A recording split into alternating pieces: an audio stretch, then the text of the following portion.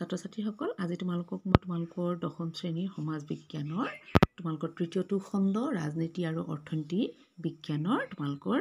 দ্বিতীয় ভাগ মুদ্ৰা আৰু বেংক ব্যৱস্থা এই তোমালোকৰ দ্বিতীয় ভাগৰ প্ৰথম অধ্যায় এই পাঠটি আজি মই তোমালোকক দ্বিতীয় ভাগটো আজি বুজাই দিম। ইয়াৰ আগতে মই তোমালোকক মানে বিনিময় প্ৰথাৰ বিষয়ে ক'লো, মুদ্ৰাৰ বিভিন্ন কাৰ্যাৱলীৰ বিষয়ে ক'লো নহয় আৰু বৈশিষ্ট্যৰ বিষয়ে ক'লো আৰু আজি আমি মুদ্ৰাৰ ভূমিকাৰ পৰা আৰম্ভ কৰি যাম। তাৰপিছত আমি আৰম্ভ কৰিম বেংক কি, বেংকৰ কাৰ্যাৱলী, বিভিন্ন কথাৰ বিষয়ে আমি আলোচনা কৰিম। এতিয়া চোৱাচোন মুদ্ৰাৰ ভূমিকা। এতিয়া আমি মুদ্ৰাৰ ভূমিকাৰ বিষয়ে আলোচনা কৰিম। এতিয়া চোৱা মুদ্ৰাই কি কাম কৰিব পাৰে, মুদ্ৰাৰ গুৰুত্ব কিমান আছে সেই বিষয়ে আমি এতিয়া আলোচনা কৰিম। এতিয়া চোৱা প্ৰথমটো কৈছে তোমালোকক যে মুদ্ৰাই বিনিময় ব্যৱস্থাটো সহজ কৰি তুলিলে আৰু মুদ্ৰা ব্যৱস্থাত বিনিময় প্ৰথাৰ অসুবিধাবোৰ আঁতৰ হ'ল আৰু মুদ্ৰাই বিনিময় মাধ্যম হিচাপে কাম কৰে। এতিয়া আগতে বিনিময় মাধ্যম যিবিলাক বস্তুৰে আমি বিনিময় মাধ্যমটো মানে সম্পন্ন কৰিছিলোঁ হয়নে, সেই ব্যৱস্থাত কি হ'ল বহুতো বেমেজালি হ'ল, বিভিন্ন ধৰণৰ অসুবিধা হোৱাৰ কাৰণে মুদ্ৰাৰ মানে লাহে লাহে কি হ'ল আমাৰ মানে অৰ্থব্যৱস্থালৈ মুদ্ৰাৰ আগমন ঘটিলে হয়নে। আৰু এই মুদ্ৰাই কি কৰিলে বিনিময় ব্যৱস্থাটো একেবাৰে সহজ কৰি তুলিলে, গম পালা। আৰু মুদ্ৰা ব্যৱস্থাত কি বুলি ক'লে এই বিনিময় প্ৰথাৰ যিবিলাক অসুবিধা আছিলে, আগতে বিনিময় কৰোঁতে যিবিলাক অসুবিধাৰ সৃষ্টি হৈছিলে সেই সকলোবিলাক অসুবিধা আঁতৰ হ'ল। তাৰপিছত চোৱা কি আছে 2 নম্বৰটো, ইয়াত কৈছে যে যি ব্যৱস্থাত মানে বজাৰৰ চাহিদা আৰু যোগানে উৎপাদন প্ৰক্ৰিয়াটো নিয়ন্ত্ৰণ কৰে অথচ চৰকাৰী নীতি নিৰ্দেশনাই নকৰে সেই ব্যৱস্থাটোৱে হ'ল বজাৰকেন্দ্ৰিক অৰ্থনীতি। তাৰমানে মানে যিটো ব্যৱস্থাত কি বুলি কৈছে বজাৰৰ চাহিদা আৰু যোগানে উৎপাদন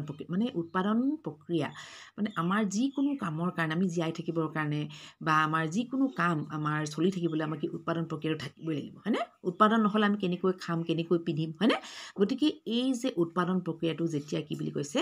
বজাৰৰ চাহিদা আৰু যোগানে যেতিয়া নিয়ন্ত্ৰণ কৰে, যি ব্যৱস্থাত চৰকাৰে নকৰে, বুজি পাইছা। মানে উৎপাদনৰ প্ৰক্ৰিয়াটো যেতিয়া বজাৰৰ চাহিদা, বজাৰত মানে মানুহে যেতিয়া বিচাৰে আৰু যোগান মানে কিমান বস্তু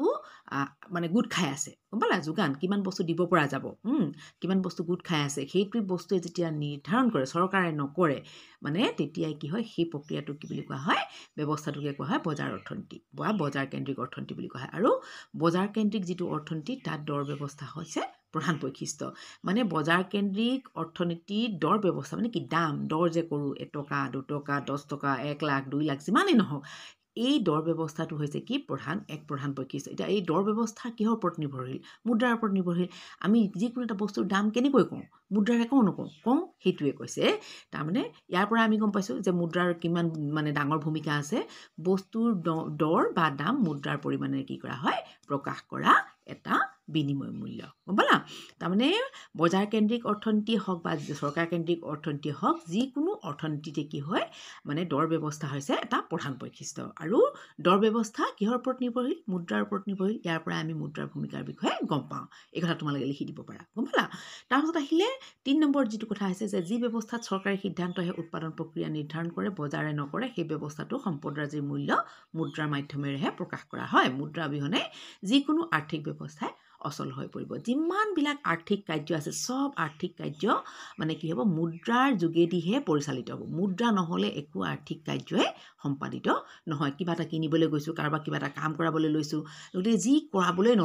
কৰিবলৈ নলওঁ আমি তাত কিন্তু আমাক কি লাগিব, মুদ্ৰা লাগিবই, পইচা লাগিবই। সেইটো কৈছে যে যি ব্যৱস্থাত চৰকাৰী সিদ্ধান্তই, আমি বজাৰ কেন্দ্ৰিক অৰ্থনীতিৰ কথা পাইছিলোঁ, তাত কি হয় উৎপাদন ব্যৱস্থাটো বজাৰৰ চাহিদা আৰু যোগানে নিয়ন্ত্ৰণ কৰে। আৰু চৰকাৰী মানে সিদ্ধান্ত যিটো মানে আমি ব্যৱস্থাক চৰকাৰ কেন্দ্ৰিক অৰ্থনীতি বুলি ক'ব, য'ত চৰকাৰী সিদ্ধান্তই চব মানে নিৰ্ধাৰণ কৰিব, উৎপাদন প্ৰক্ৰিয়াটো নিৰ্ধাৰণ কৰে, তাত বজাৰে নকৰে সেই ব্যৱস্থাটো কিন্তু তাতো মুদ্ৰাহে প্ৰধান, মানে মুদ্ৰাৰ যোগেদিয়ে যিকোনো কাৰ্য সম্পাদন কৰিব লাগিব, গম পালা। মুদ্ৰাৰ মাধ্যমেদিহে এই বজাৰ কেন্দ্ৰিক চৰকাৰ কেন্দ্ৰিক অৰ্থনীতিও পৰিচালিত হ'ব। তাৰমানে এতিয়া বুজি পালা তোমালোকে। প্ৰথম কথা হ'ল যে মুদ্ৰা বিনিময় ব্যৱস্থাটো মুদ্ৰাই সহজ কৰি তুলিলে আৰু মুদ্ৰা ব্যৱস্থাত বিনিময় প্ৰথাৰ যিমানবিলাক অসুবিধা আছিলে চব আঁতৰি গ'ল। তাৰপাছত আৰু এটা কথা হ'ল যে বজাৰ কেন্দ্ৰিক অৰ্থনীতি হওক বা চৰকাৰী কেন্দ্ৰিক অৰ্থনীতি হওক, দৰ ব্যৱস্থা হৈছে কি মানে যিকোনো অৰ্থনীতিৰ এটা প্ৰধান বৈশিষ্ট্য। আৰু এই দৰ ব্যৱস্থা কিহৰ ওপৰত নিৰ্ভৰশীল, মুদ্ৰাৰ ওপৰত নিৰ্ভৰশীল। মুদ্ৰাৰ জৰিয়তে আমি যিকোনো বস্তুৰ কি কৰিব লাগিব, দাম বা দৰ প্ৰকাশ কৰিব পাৰোঁ, হয় নহয়। গতিকে সেইটো কৈছে যে মুদ্ৰা অবিহনে কোনো আৰ্থিক ব্যৱস্থাই মানে পৰিচালিত হ'ব নোৱাৰে। যিকোনো আৰ্থিক ব্যৱস্থাই মুদ্ৰাৰ অবিহনে কি হ'ব, অচল হৈ পৰিব, মানে লৰচৰ হ'ব নোৱাৰে আৰু। গম পালা তাৰপিছত আহিলে মুদ্ৰাৰ অসুবিধা হইলা এতিয়া চোৱা মুদ্ৰাই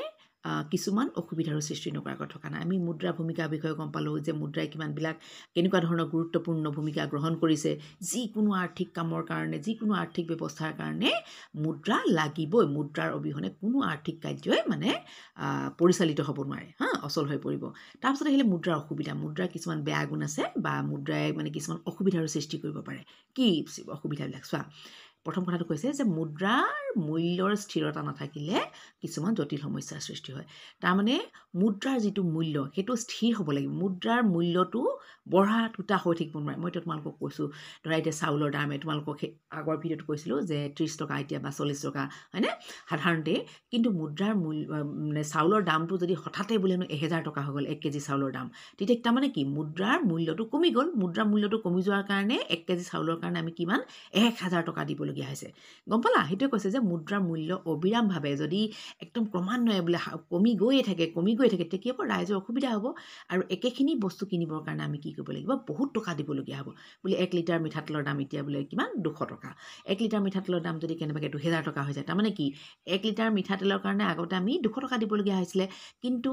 যদি মুদ্ৰাৰ মূল্যটো কমি গৈ থাকে তেতিয়া একেখিনি মিঠাতেল কিনিবলৈ আমি 2000 টকা দিবলগীয়া হ'ব তাৰমানে কি মুদ্ৰাৰ মূল্যটো কমি গ'ল বুজি পালা তেতিয়া এনেকুৱাকৈ যদি মুদ্ৰাৰ মূল্যটো কমি যায় তেতিয়ালে কি হ'ব মানুহৰ বহুত অসুবিধা হ'ব বিশেষকৈ সীমিত আয়ৰ লোকসকল আৰ্থিকভাৱে জুৰুলা হ'ব যিবিলাক মানুহৰ দৰমহা বা আয় কম যিবিলাক মানুহে কম উপাৰ্জন কৰে সেই মানুহবিলাক কি হ'ব আৰ্থিকভাৱে জুৰুলা হ'ব মানে কি টকা পইচা তেওঁলোকৰ বৰ টনাটনি হ'ব তেওঁলোকে খাবলৈ নাপাব তেওঁলোকৰ বহুত অসুবিধা চলিবলগীয়া হ'ব ঠিক সেইদৰে সামগ্ৰীৰ মূল্য অতিপাত কমি গ'লেও কি হয় অৰ্থাৎ মুদ্ৰাৰ মূল্য বৃদ্ধি হ'লেও উৎপাদনকাৰী লোকচান ভৰিবলগীয়া হয় আৰু উৎপাদন হ্ৰাস হ'লে নিবনুৱাৰ সৃষ্টি হয় তাৰ পাছত বস্তুৰ দামটো যদি বহুত বাঢ়ি যায় সামগ্ৰীৰ মূল্য যদি বাঢ়ি যায় নহয় যদি কমি যায় বোলে চাউলৰ কেজি এতিয়া মই তোমালোকক কৈছিলোঁ অলপ আগতে 30 টকা এতিয়া বোলে চাউলৰ কেজি বোলে 2 টকা হৈ গ'ল 2 টকা হৈ যোৱাৰ লগে লগে কি হ'ব মানে সামগ্ৰীৰ মূল্যটো যেতিয়া কমি যাব মূল্যটো কমি যোৱাৰ লগে লগে কি হ'ব যি উৎপাদন কৰিব যোনে এতিয়া উৎপাদন কৰি আছিলে ইমান দিনে তেওঁলোকে 30 টকা পায় তেওঁলোকে এতিয়া 2 টকা পাব 1 কেজি চাউল বিক্ৰী কৰিলে 2 টকা পাব 20 কেজি চাউল বিক্ৰী কৰিলে তেওঁলোকে কি পাব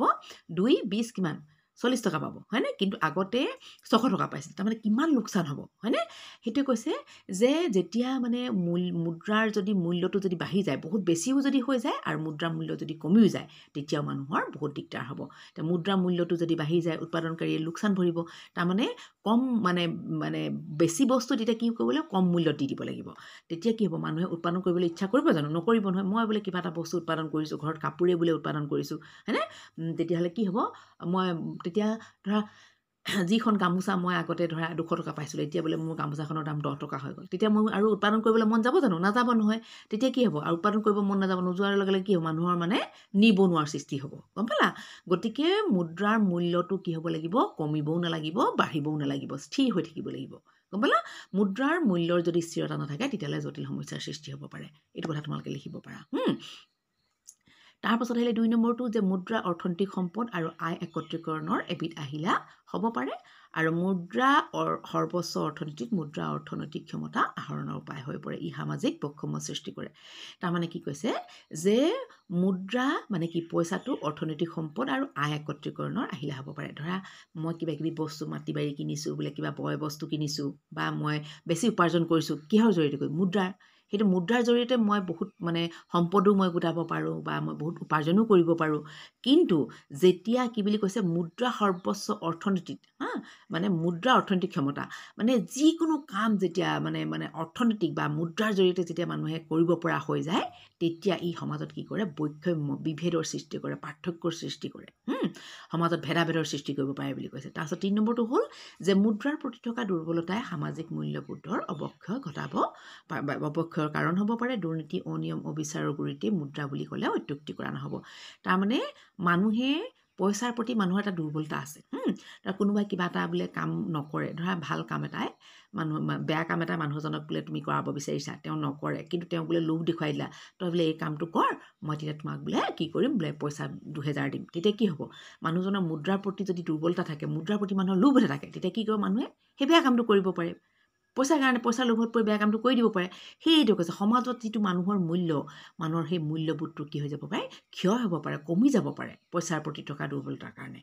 দুৰ্নীতি মানুহে বেয়া বেয়া কাম কৰে বেয়া নীতি অৱলম্বন কৰে অনিয়ম সমাজত কিছুমান অনিয়ম চলিছে অবিচাৰ তাৰ মূলতে কি বুলি কৈছে মুদ্ৰা বুলি ক'লেও বেছি কোৱা নহ'ব তাৰপিছত আহিলে 4 নম্বৰটো মুদ্ৰাৰ পৰা কলা মুদ্ৰাৰ সৃষ্টি হয় মই তোমালোকক ইয়াৰ আগৰ ভিডিঅ'টোত কৈছোঁ যে মুদ্ৰাৰ পৰা কি হ'ব কলা মুদ্ৰাৰ সৃষ্টি হয় এতিয়া কলা মুদ্ৰাই মানে মুদ্ৰা হৈছে কি অৰ্থনৈতিক অপৰাধ যেনে আয়কৰ ফাঁকিৰ সৈতে জড়িত এনেবোৰ অপৰাধৰ ফলত চৰকাৰৰ ৰাজহ হেৰুৱাব লগা হয় মই তোমালোকক এটা উদাহৰণ দিছিলোঁ যে আয়কৰ মানুহে কি কৰে মানে এটা নিৰ্দিষ্ট পৰিমাণৰ তেওঁলোকৰ আয় বোলে 4 লাখ টকাৰ ওপৰ যদি মানুহে কোনোবাই উপাৰ্জন কৰে তেওঁলোকে চৰকাৰক আয়কৰ দিব লাগিব তেতিয়া মানুহে কি কৰে মানে যিবিলাকে ধৰা ব্যৱসায় বাণিজ্য কৰে তেওঁলোকে কি কৰে পইচাটো 4 লাখ টকা নেদেখুৱায় কাৰণ 4 লাখ টকা উপাৰ্জন দেখাই দিয়াৰ লগে লগে তেওঁলোকে আয়কৰ দিব লাগিব তেওঁলোকে তেতিয়া কি কৰিব মানুহক মানে কম 1 লাখ মান টকা দেখুৱাব 2 লাখ মান টকা দেখুৱাব যাতে মানে তেওঁলোকে আয়কৰ কম দিবলগীয়া হয় গতিকে সেই কামটো কৰাৰ কাৰণে কি হয় চৰকাৰ ঘৰলৈ যিখিনি পইচা যাবলগীয়া হয় সেইখিনি নাযায় লুকাই থাকে চৰকাৰৰ হিচাপৰ ভিতৰত নপৰে গতিকে সেই টকাখিনি কি বুলি কোৱা হয় কলা টকা বুলি কোৱা হয় আৰু সেই কলা টকা মানে সৃষ্টি হোৱাৰ কাৰণে যেতিয়া চৰকাৰৰ ঘৰলৈ সেই পইচাখিনি নাযায় তেতিয়া চৰকাৰে কি কৰে উন্নয়নমূলক কামত পইচা খটাব নোৱাৰে জনসাধাৰণৰ ভালৰ কাৰণে যিখিনি মানে কাম কৰিবলগীয়া সেই কামৰ কাৰণে চৰকাৰৰ টকাৰ নাটনি হয় সেইকাৰণে কৈছে যে কলা মুদ্ৰা এটা অৰ্থনৈতিক অপৰাধ এতিয়া বুজি পালা মুদ্ৰাৰ অসুবিধাবিলাক তাৰপিছত এতিয়া আমি আলোচনা কৰিম বেংকনো কি এতিয়া কি বুলি কৈছে চোৱা বেংক এবিধ বিত্তীয় অনুষ্ঠান যি ঋণৰ ব্যৱসায় কৰে বেংকে সঞ্চয়কাৰীৰ পৰা সঞ্চয় সংগ্ৰহ কৰে আৰু সংগৃহীত সঞ্চয় ঋণ লওঁতাসকললৈ আগবঢ়ায় এতিয়া যে আমি বেংকবিলাক দেখোঁ বিত্তীয় প্ৰতিষ্ঠান নেকি টকা পইচাৰ লেনদেন কৰে এতিয়া যি কি কৰে ঋণৰ ব্যৱসায় কৰে ঋণৰ ব্যৱসায় কৰে তাৰমানে কি আমি গৈ বেংকত পইচা থওঁ আমি যিখিনি পইচা বেংকত থওঁ মানুহবিলাকে যিবিলাক মানে ৰাইজে যিবিলাক পইচা বেংকত থয় সেই পইচাখিনি বেংকে কি কৰে সেইটোৱে কৈছে বেংকে সঞ্চয়কাৰীৰ পৰা সঞ্চয় গ্ৰহণ কৰে যোনে সঞ্চয় কৰিব যোনে বেংকত পইচা গোটাব তেওঁলোকৰ পৰা সঞ্চয় বা গোটাবলগীয়া পইচাখিনি বেংকে নিজৰ লগত থ'ব আৰু সংগৃহীত সঞ্চয় আৰু যিমানখিনি তেওঁলোকে মানুহৰ পৰা মানে পইচা গোটাব তাৰ পৰা কি কৰে তেওঁলোকে ঋণ লওঁতাসকললৈ আগবঢ়ায় আৰু যোনে বেংকৰ পৰা ধাৰ ল'ব সেই যে মানুহখিনিয়ে পইচা গোটাইছিলে নাই তাৰ পৰা এটা অংশ কি কৰিব বেংকে যোনে ঋণ বিচাৰিব লোন বিচাৰিব চৰকাৰৰ পৰা ধাৰ বিচাৰে তেওঁলোকক ধাৰ দিয়ে এতিয়া খেতিয়ক উদ্যোগপতি তাৰপিছত সাধাৰণ গ্ৰাহক ছাত্ৰ ছাত্ৰী আৰু অন্যান্য শ্ৰেণীৰ লোকসকলে এনে ঋণ বেংকৰ পৰা লাভ কৰে এতিয়া খেতিয়কবিলাকে খেতি কৰিবৰ কাৰণে তেওঁলোকৰ যদি পইচা নাটনি হয় তেওঁলোকে কি কৰে বেংকৰ পৰা ঋণ লয় এতিয়া ক'ৰ পৰা লয় আমি যে বেংকত পইচা থওঁ মানুহবিলাকে যিমান ৰাইজে বেংকত পইচা থয় বেংকে কি কৰে তাৰ এটা অংশ খেতিয়কসকলক দিব ধৰা যোনে ঋণ বিচাৰিব বা উদ্যোগপতি মানে যিবিলাকে উদ্যোগ স্থাপন কৰে উদ্যোগৰ কাম কৰে তেওঁলোকে সাধাৰণ গ্ৰাহক ধৰা আমাৰ জেনেৰেল যিখিনি মানুহ সাধাৰণ যিবিলাক মানুহ বোলে কোনোবা শিক্ষকো হ'ব পাৰে কোনোবা ব্যৱসায় বাণিজ্য কৰা মানুহ হ'ব পাৰে বা কোনোবা খেতিয়কো যোন মানুহ হওক মানে ছাত্ৰ ছাত্ৰীসকলকো পঢ়া শুনাৰ কাৰণে ঋণ দিয়ে গতিকে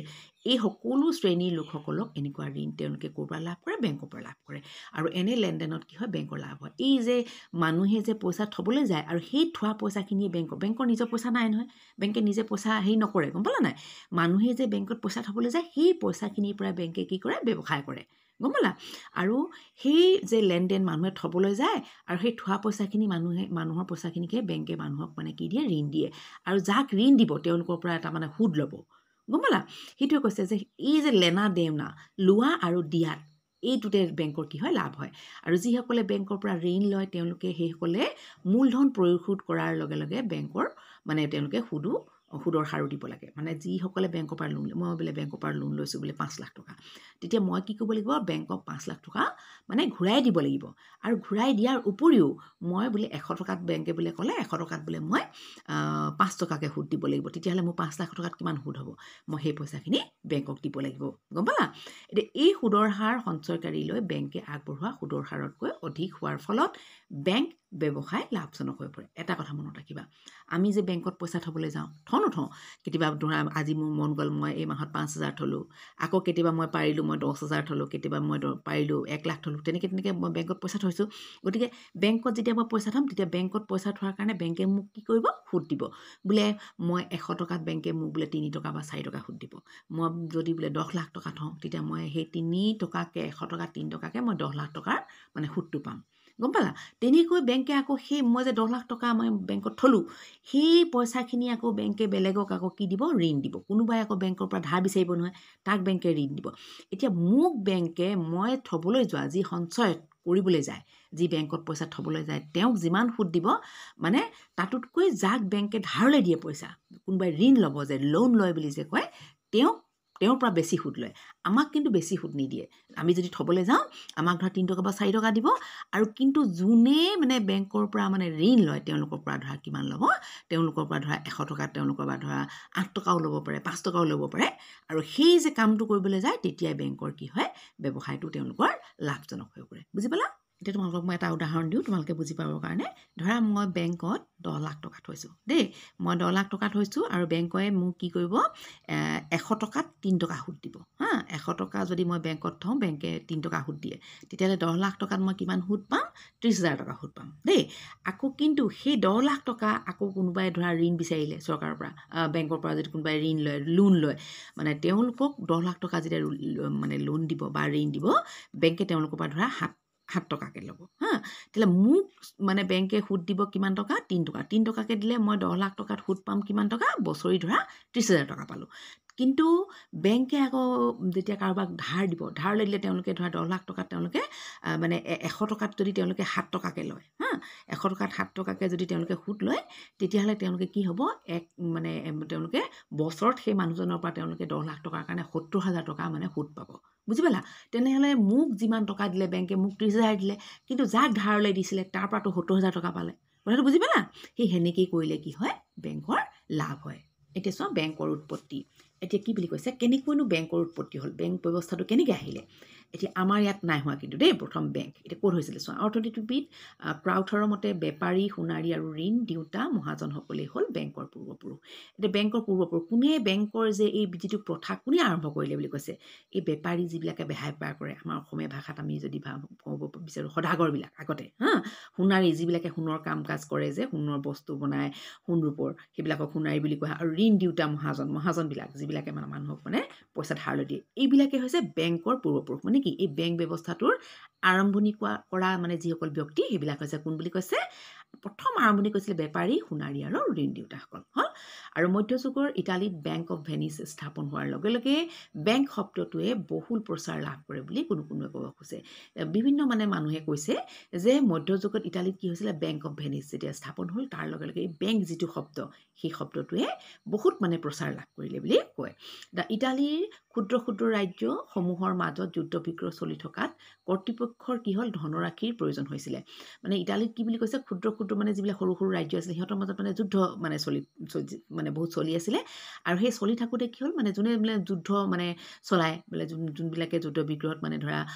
মানে তেওঁলোকে মানে জড়িত হৈ আছে তেওঁলোকক মানে পইচা মানুহে এনেই সৈন্যবিলাক এতিয়া যুদ্ধ কৰিব তেওঁলোকে এনেই কৰিব ন তেওঁলোককতো দৰমহা পাতি দিব লাগিব ৰচদ পাতি কিনিব লাগিব গতিকে তেওঁলোকক পইচাৰ দৰকাৰ হৈছিলে আৰু তেনে ধনৰাশি সংগ্ৰহ কৰিবলৈ কিছুমান কি কৰা হৈছিলে আয়ুক্ত নিয়োগ কৰা হৈছিলে আৰু তেওঁলোকে কি কৈছিলে সেই যে পইচা তেওঁলোকক দৰকাৰ হৈছিলে সেই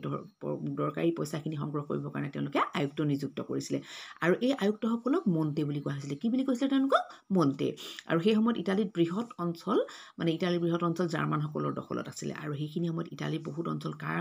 অধীনত আছিলে বুলি কৈছে জাৰ্মানসকলৰ আৰু মন্ত্ৰী শব্দটোৰ ঠাইত জাৰ্মানসকলে এইটো কি বুলি কৈছে BANCK বেঞ্চ হা এই শব্দটো তেওঁলোকে ব্যৱহাৰ কৰিছিলে আৰু ইটালীত এই শব্দ কি বুলি কৈছিল বেংকো BANCO আৰু ফৰাচী ভাষাত BANKE আৰু ইংৰাজীত কি হৈ পৰিলে বেংক হৈ পৰিলে গম পালা বেংক শব্দটো কেনেকৈ উৎপত্তি হ'ল তাৰপাছত আহিলে চোৱা এতিয়া ভাৰতবৰ্ষৰ কথা চোৱা তোমালোকে ভাৰতবৰ্ষত 1770 চনত প্ৰথমটো বেংক স্থাপন কৰা হৈছিলে মনত ৰাখিবা কিমান চনত 1770 চনত আৰু এই বেংকটোৰ নাম আছিলে কি বেংক অফ হিন্দুস্তান তাৰ নাম কি আছিলে বেংক অফ হিন্দুস্তান আৰু থলুৱা প্ৰচেষ্টাৰ ভিত্তিত গঢ় লৈ উঠা অসমৰ প্ৰথমটো বেংক হৈছে কি বুলি কৈছে গুৱাহাটী বেংক আৰু অসমত বেংকৰ কেতিয়া স্থাপন হৈছিলে 1926 চনত চোৱাচোন তেতিয়াহ'লে ভাৰততকৈ অসমত কিমান পিছত বেংকৰ স্থাপন হৈছে আৰু এই অসমত থলুৱা ভিত্তিত মানে থলুৱা প্ৰচেষ্টা ৰাইজে নিজস্বভাৱে মানে তেওঁলোকে প্ৰচেষ্টা আগবঢ়াই কি কৰিছিলে যিটো বেংক প্ৰতিষ্ঠা কৰিছিলে তাৰ নাম আছিলে কি গুৱাহাটী বেংক আৰু 1926 চনত এই বেংকটো স্থাপিত হৈছিলে আৰু ভাৰতবৰ্ষত যেতিয়া বেংক স্থাপন হৈছিলে 1770 চনত তেতিয়া কিন্তু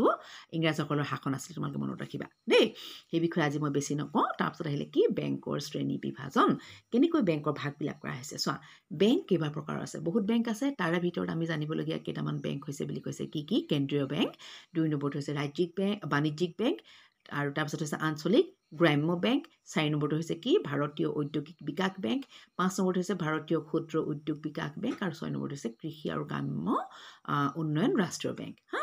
এই কেইটা হৈছে আমাৰ মানে যিকেইটা জানিবলগীয়া মুখ্য বেংক কেইটাৰ নাম ক'বলৈ গ'লে কেইটা ক'বা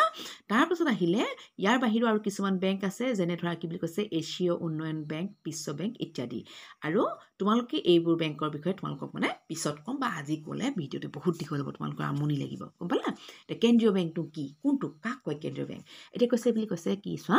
কেন্দ্ৰীয় বেংক হ'ল দেশ এখনৰ বেংক ব্যৱস্থাৰ মুৰব্বী বেংক এতিয়া এখন দেশৰ বেংক ব্যৱস্থাৰ একদম মূল যিটো প্ৰধান যিটো বেংক হৈছে সেইটো হৈছে কেন্দ্ৰীয় বেংক আৰু এই বেংকৰ নীতি নিৰ্দেশনা অনুসৰি অন্যান্য বেংকসমূহে কাৰ্য সম্পাদনা কৰিব লাগে আৰু এই কেন্দ্ৰীয় বেংকে হৈছে একদম মুৰব্বী মেইন যিজন মানুহ অধ্যক্ষৰ নিচিনা যেনেকৈ প্ৰিন্সিপাল অধ্যক্ষ হা তেনেকৈ এই বেংক মানে কেন্দ্ৰীয় বেংক হৈছে বেংক ব্যৱস্থাৰ মুৰব্বী আৰু এই কেন্দ্ৰীয় বেংকে যিমানবিলাক নীতি নিৰ্দেশনা যিবিলাক মানে তেওঁলোকে উলিয়াব আৰু সেই নীতি নিৰ্দেশনা অনুসৰি যিমানবিলাক বাকী বেংক থাকিব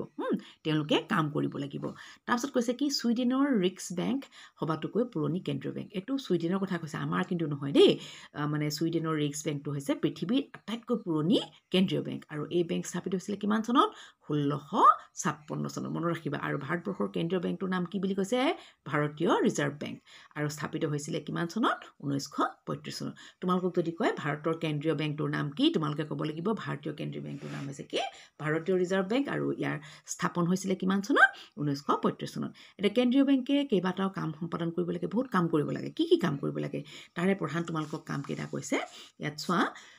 1 নম্বৰটো কৈছে কেন্দ্ৰীয় বেংকে কাগজী মুদ্ৰা ছপা কৰে কাগজী মুদ্ৰা আমাৰ কাগজৰ 100 টকীয়া 50 টকীয়া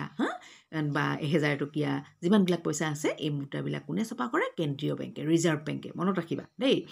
কেন্দ্ৰীয় বেংকৰ এইটো একচেটিয়া অধিকাৰ বাকী কোনো বেংকৰ এই অধিকাৰ নাই একচেটিয়া অধিকাৰ অকল মানে কেন্দ্ৰীয় বেংক বা ৰিজাৰ্ভ বেংকৰহে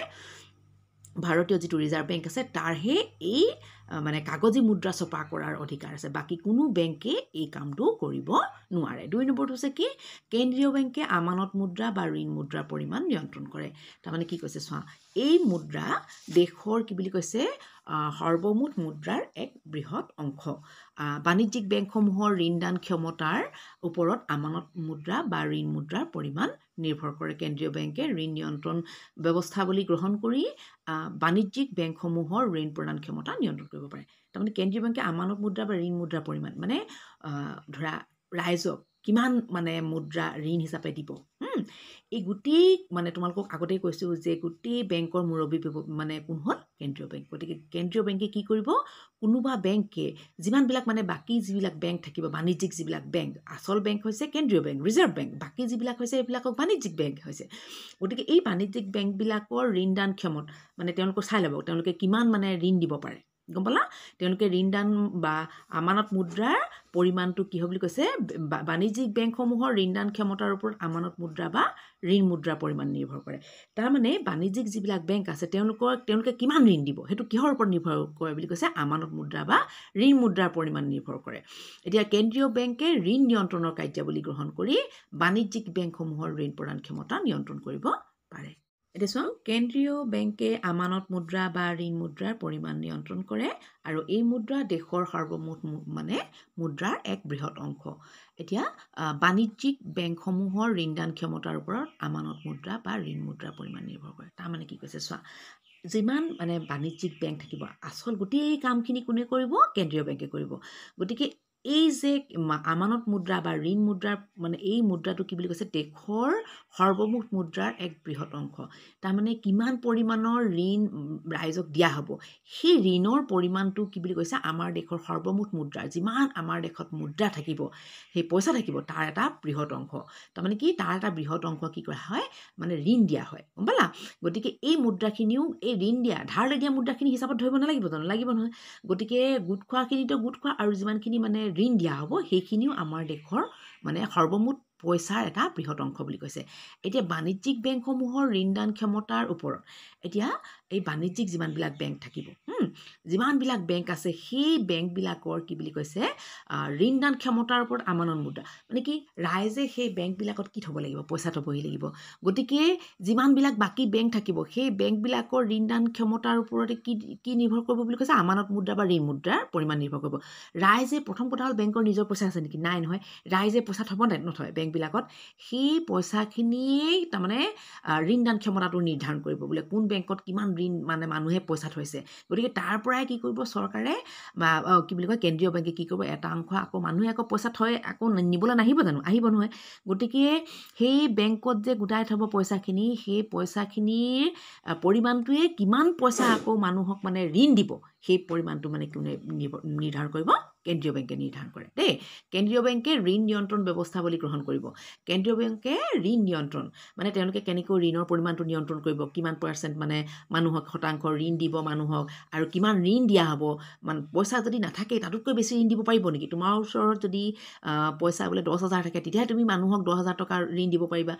তোমাৰ ওচৰত যদি বোলে 5,000 পইচা আছে তেতিয়া তুমি লোকক 5,000 টকা ধাৰলৈ দিব পাৰিবা নোৱাৰা নহয় সেইটোৱে কৈছে এতিয়া কেন্দ্ৰীয় বেংকে সেইটো চাব যে কোন বেংকৰ ওচৰত কিমান টকা আছে তাৰপাছত তেওঁলোকে কি কৰিব ঋণৰ যিটো নিয়ম তাৰমানে কেন্দ্ৰীয় বেংকে ঋণ নিয়ন্ত্ৰণৰ যিবিলাক মানে কাম মানে কাৰ্যাৱলী বা ব্যৱস্থা তেওঁলোকে কি কৰিব গ্ৰহণ কৰি বাণিজ্যিক বেংকবিলাকৰ মানে বাণিজ্যিক যিমানবিলাক ধৰা ষ্টেট বেংক অফ ইণ্ডিয়া থাকক পাঞ্জাৱ নেশ্যনেল বেংক যিমানবিলাক আমাৰ বৰোদা বেংক যিমানবিলাক বেংক আছে সেই বেংকবিলাকৰ কি বুলি ক'ব ঋণ প্ৰদান ক্ষমতা নিয়ন্ত্ৰণ কৰিব পাৰে তেওঁলোকে কিমান ঋণ দিব কিমান নিদিব সেইবিলাক চব নিয়ন্ত্ৰণ কোনে কৰে কেন্দ্ৰীয় বেংকে কৰে 3 নম্বৰটো হৈছে কি কেন্দ্ৰীয় বেংকে বেংকসমূহৰ বেংক হিচাপে কাৰ্য সম্পাদন কৰিব লাগে এতিয়া যিমানবিলাক বেংক আছে সেই বেংকবিলাকৰ আকৌ বেংক হয় কোন কেন্দ্ৰীয় বেংক বুজি পালা যিমানবিলাক আমাৰ মানে ভাৰতত বেংক আছে সেই বেংকবিলাকৰ বেংক কোন হয় কেন্দ্ৰীয় বেংক মনত ৰাখিবা সেইটোৱে কৈছে যে গোটেইবোৰ বেংকৰ হিচাপ নিকাচ কেন্দ্ৰীয় বেংকে পৰীক্ষা কৰে এইটোৱে কৈছে যে কেন্দ্ৰীয় বেংকে যিমানবিলাক বেংক আছে যিমানবিলাক বাণিজ্যিক বেংক আছে সেই বেংকবিলাকৰ বেংক হিচাপে এই কেন্দ্ৰীয় বেংকে কাম কৰিব আৰু গোটেইবিলাক বেংকৰ যিমান ভাৰতত বেংক আছে চবৰ হিচাপ নিকাচ কি কৰিব কেন্দ্ৰীয় বেংকে চাব কোনে কিমান বোলে তেওঁলোকৰ সঞ্চয় হৈছে কোনে কিমান ঋণ দিছে চব পৰীক্ষা কৰিব আৰু কেন্দ্ৰীয় বেংক অন্যান্য বেংকৰ বিপদৰ বন্ধু আৰু কোনোবা বেংক বোলে দেউলীয়া অৱস্থা হৈ গ'ল কিবা কাৰণত বোলে অৰ্থনৈতিক তেওঁলোকৰ কিছুমান ভুলৰ কাৰণে তেওঁলোকে ধৰা তেওঁলোকৰ বিপদ হ'ল তেওঁলোক দেউলীয়া হৈ গ'ল গতিকে সেইখিনি সময়ত আকৌ কোনে সহায় কৰিব এই কেন্দ্ৰীয় বেংক বা ভাৰতীয় ৰিজাৰ্ভ বেংকে সেই বেংকক সহায় কৰিব তাৰমানে বিপদত সহায় কৰিব কেন্দ্ৰীয় বেংকে গম পালা আৰু আৰ্থিক সংকটৰ সময়ত কেন্দ্ৰীয় বেংকে বেংকসমূহৰ বাবে শেষ আশ্ৰয়স্থল যেতিয়া আৰ্থিক সংকট হ'ব কোনোবা এটা বেংকৰ যদি আৰ্থিকভাৱে তেওঁলোক মানে দেউলীয়া হৈ পৰে কিবা এটা বিপদ হয় তেওঁলোকৰ সেই সময়ত কিন্তু কেন্দ্ৰীয় বেংকে গোটেই বেংকবিলাকক আশ্ৰয় দিয়ে মানে কি তেওঁলোকক নীতি নিৰ্দেশনা দি তেওঁলোকক সেই বিপদৰ পৰা মুক্তি দিয়াৰ বাবে ব্যৱস্থা কৰে তাৰপিছত আহিলে কি কেন্দ্ৰীয় বেংক চৰকাৰৰ বিত্তৰ যোগান ধৰোঁতা এতিয়া বাজেটত দেখুওৱা চৰকাৰী ব্যয়ৰ পৰিমাণতকৈ চৰকাৰী আয়ৰ পৰিমাণ কম হ'লে বাজেট ঘাটিয়ে দেখা দিয়ে এতিয়া চৰকাৰে কি কৰে প্ৰতি বছৰে বাজেট মানে অধিৱেশন বহে তেওঁলোকে তাত ঠিক কৰে চৰকাৰে কোনটো বিভাগত কিমান টকা খৰচ কৰিব গম পালা গতিকে চৰকাৰে কি কৰিব ঠিক কৰিব নহয় বোলে আমুক বিভাগত আমি ইমান টকা ইমান লাখ কোটি টকা ইমানত বোলে ইমান হাজাৰ কোটি টকা আমি তেওঁলোকে খৰচ কৰিম বুলি ঠিক কৰিব বাজেটত তাৰ পাছত চাব যে চৰকাৰে আয় কিমান কৰিছে গতিকে চৰকাৰে খৰচ কৰাৰ পৰিমাণটোতকৈ যদি চৰকাৰৰ আয়টো কম হয় তেতিয়াহ'লে কি হ'ব সেইটো ঘাটি বাজেট বুলি কয় গম পালা তুমি বোলে দৰমহা পোৱা বা মই বোলে দৰমহা পাওঁ বোলে 10,000 টকা তাৰপিছত মই হিচাপ কৰিলোঁ ক'ত কিমান খৰচ কৰিম দেখিলোঁ বোলে মোৰ সেইটো গৈ 20,000 হ'লগৈ তাৰমানে কি মোৰ ওচৰত আছে 10,000 টকাহে কিন্তু মই হিচাপ কৰি উলিয়ালোঁ 20,000 টকা তেতিয়াহ'লে মোৰ যিটো বাজেট হ'ব কি হ'ব ঘাটি বাজেট গম পালা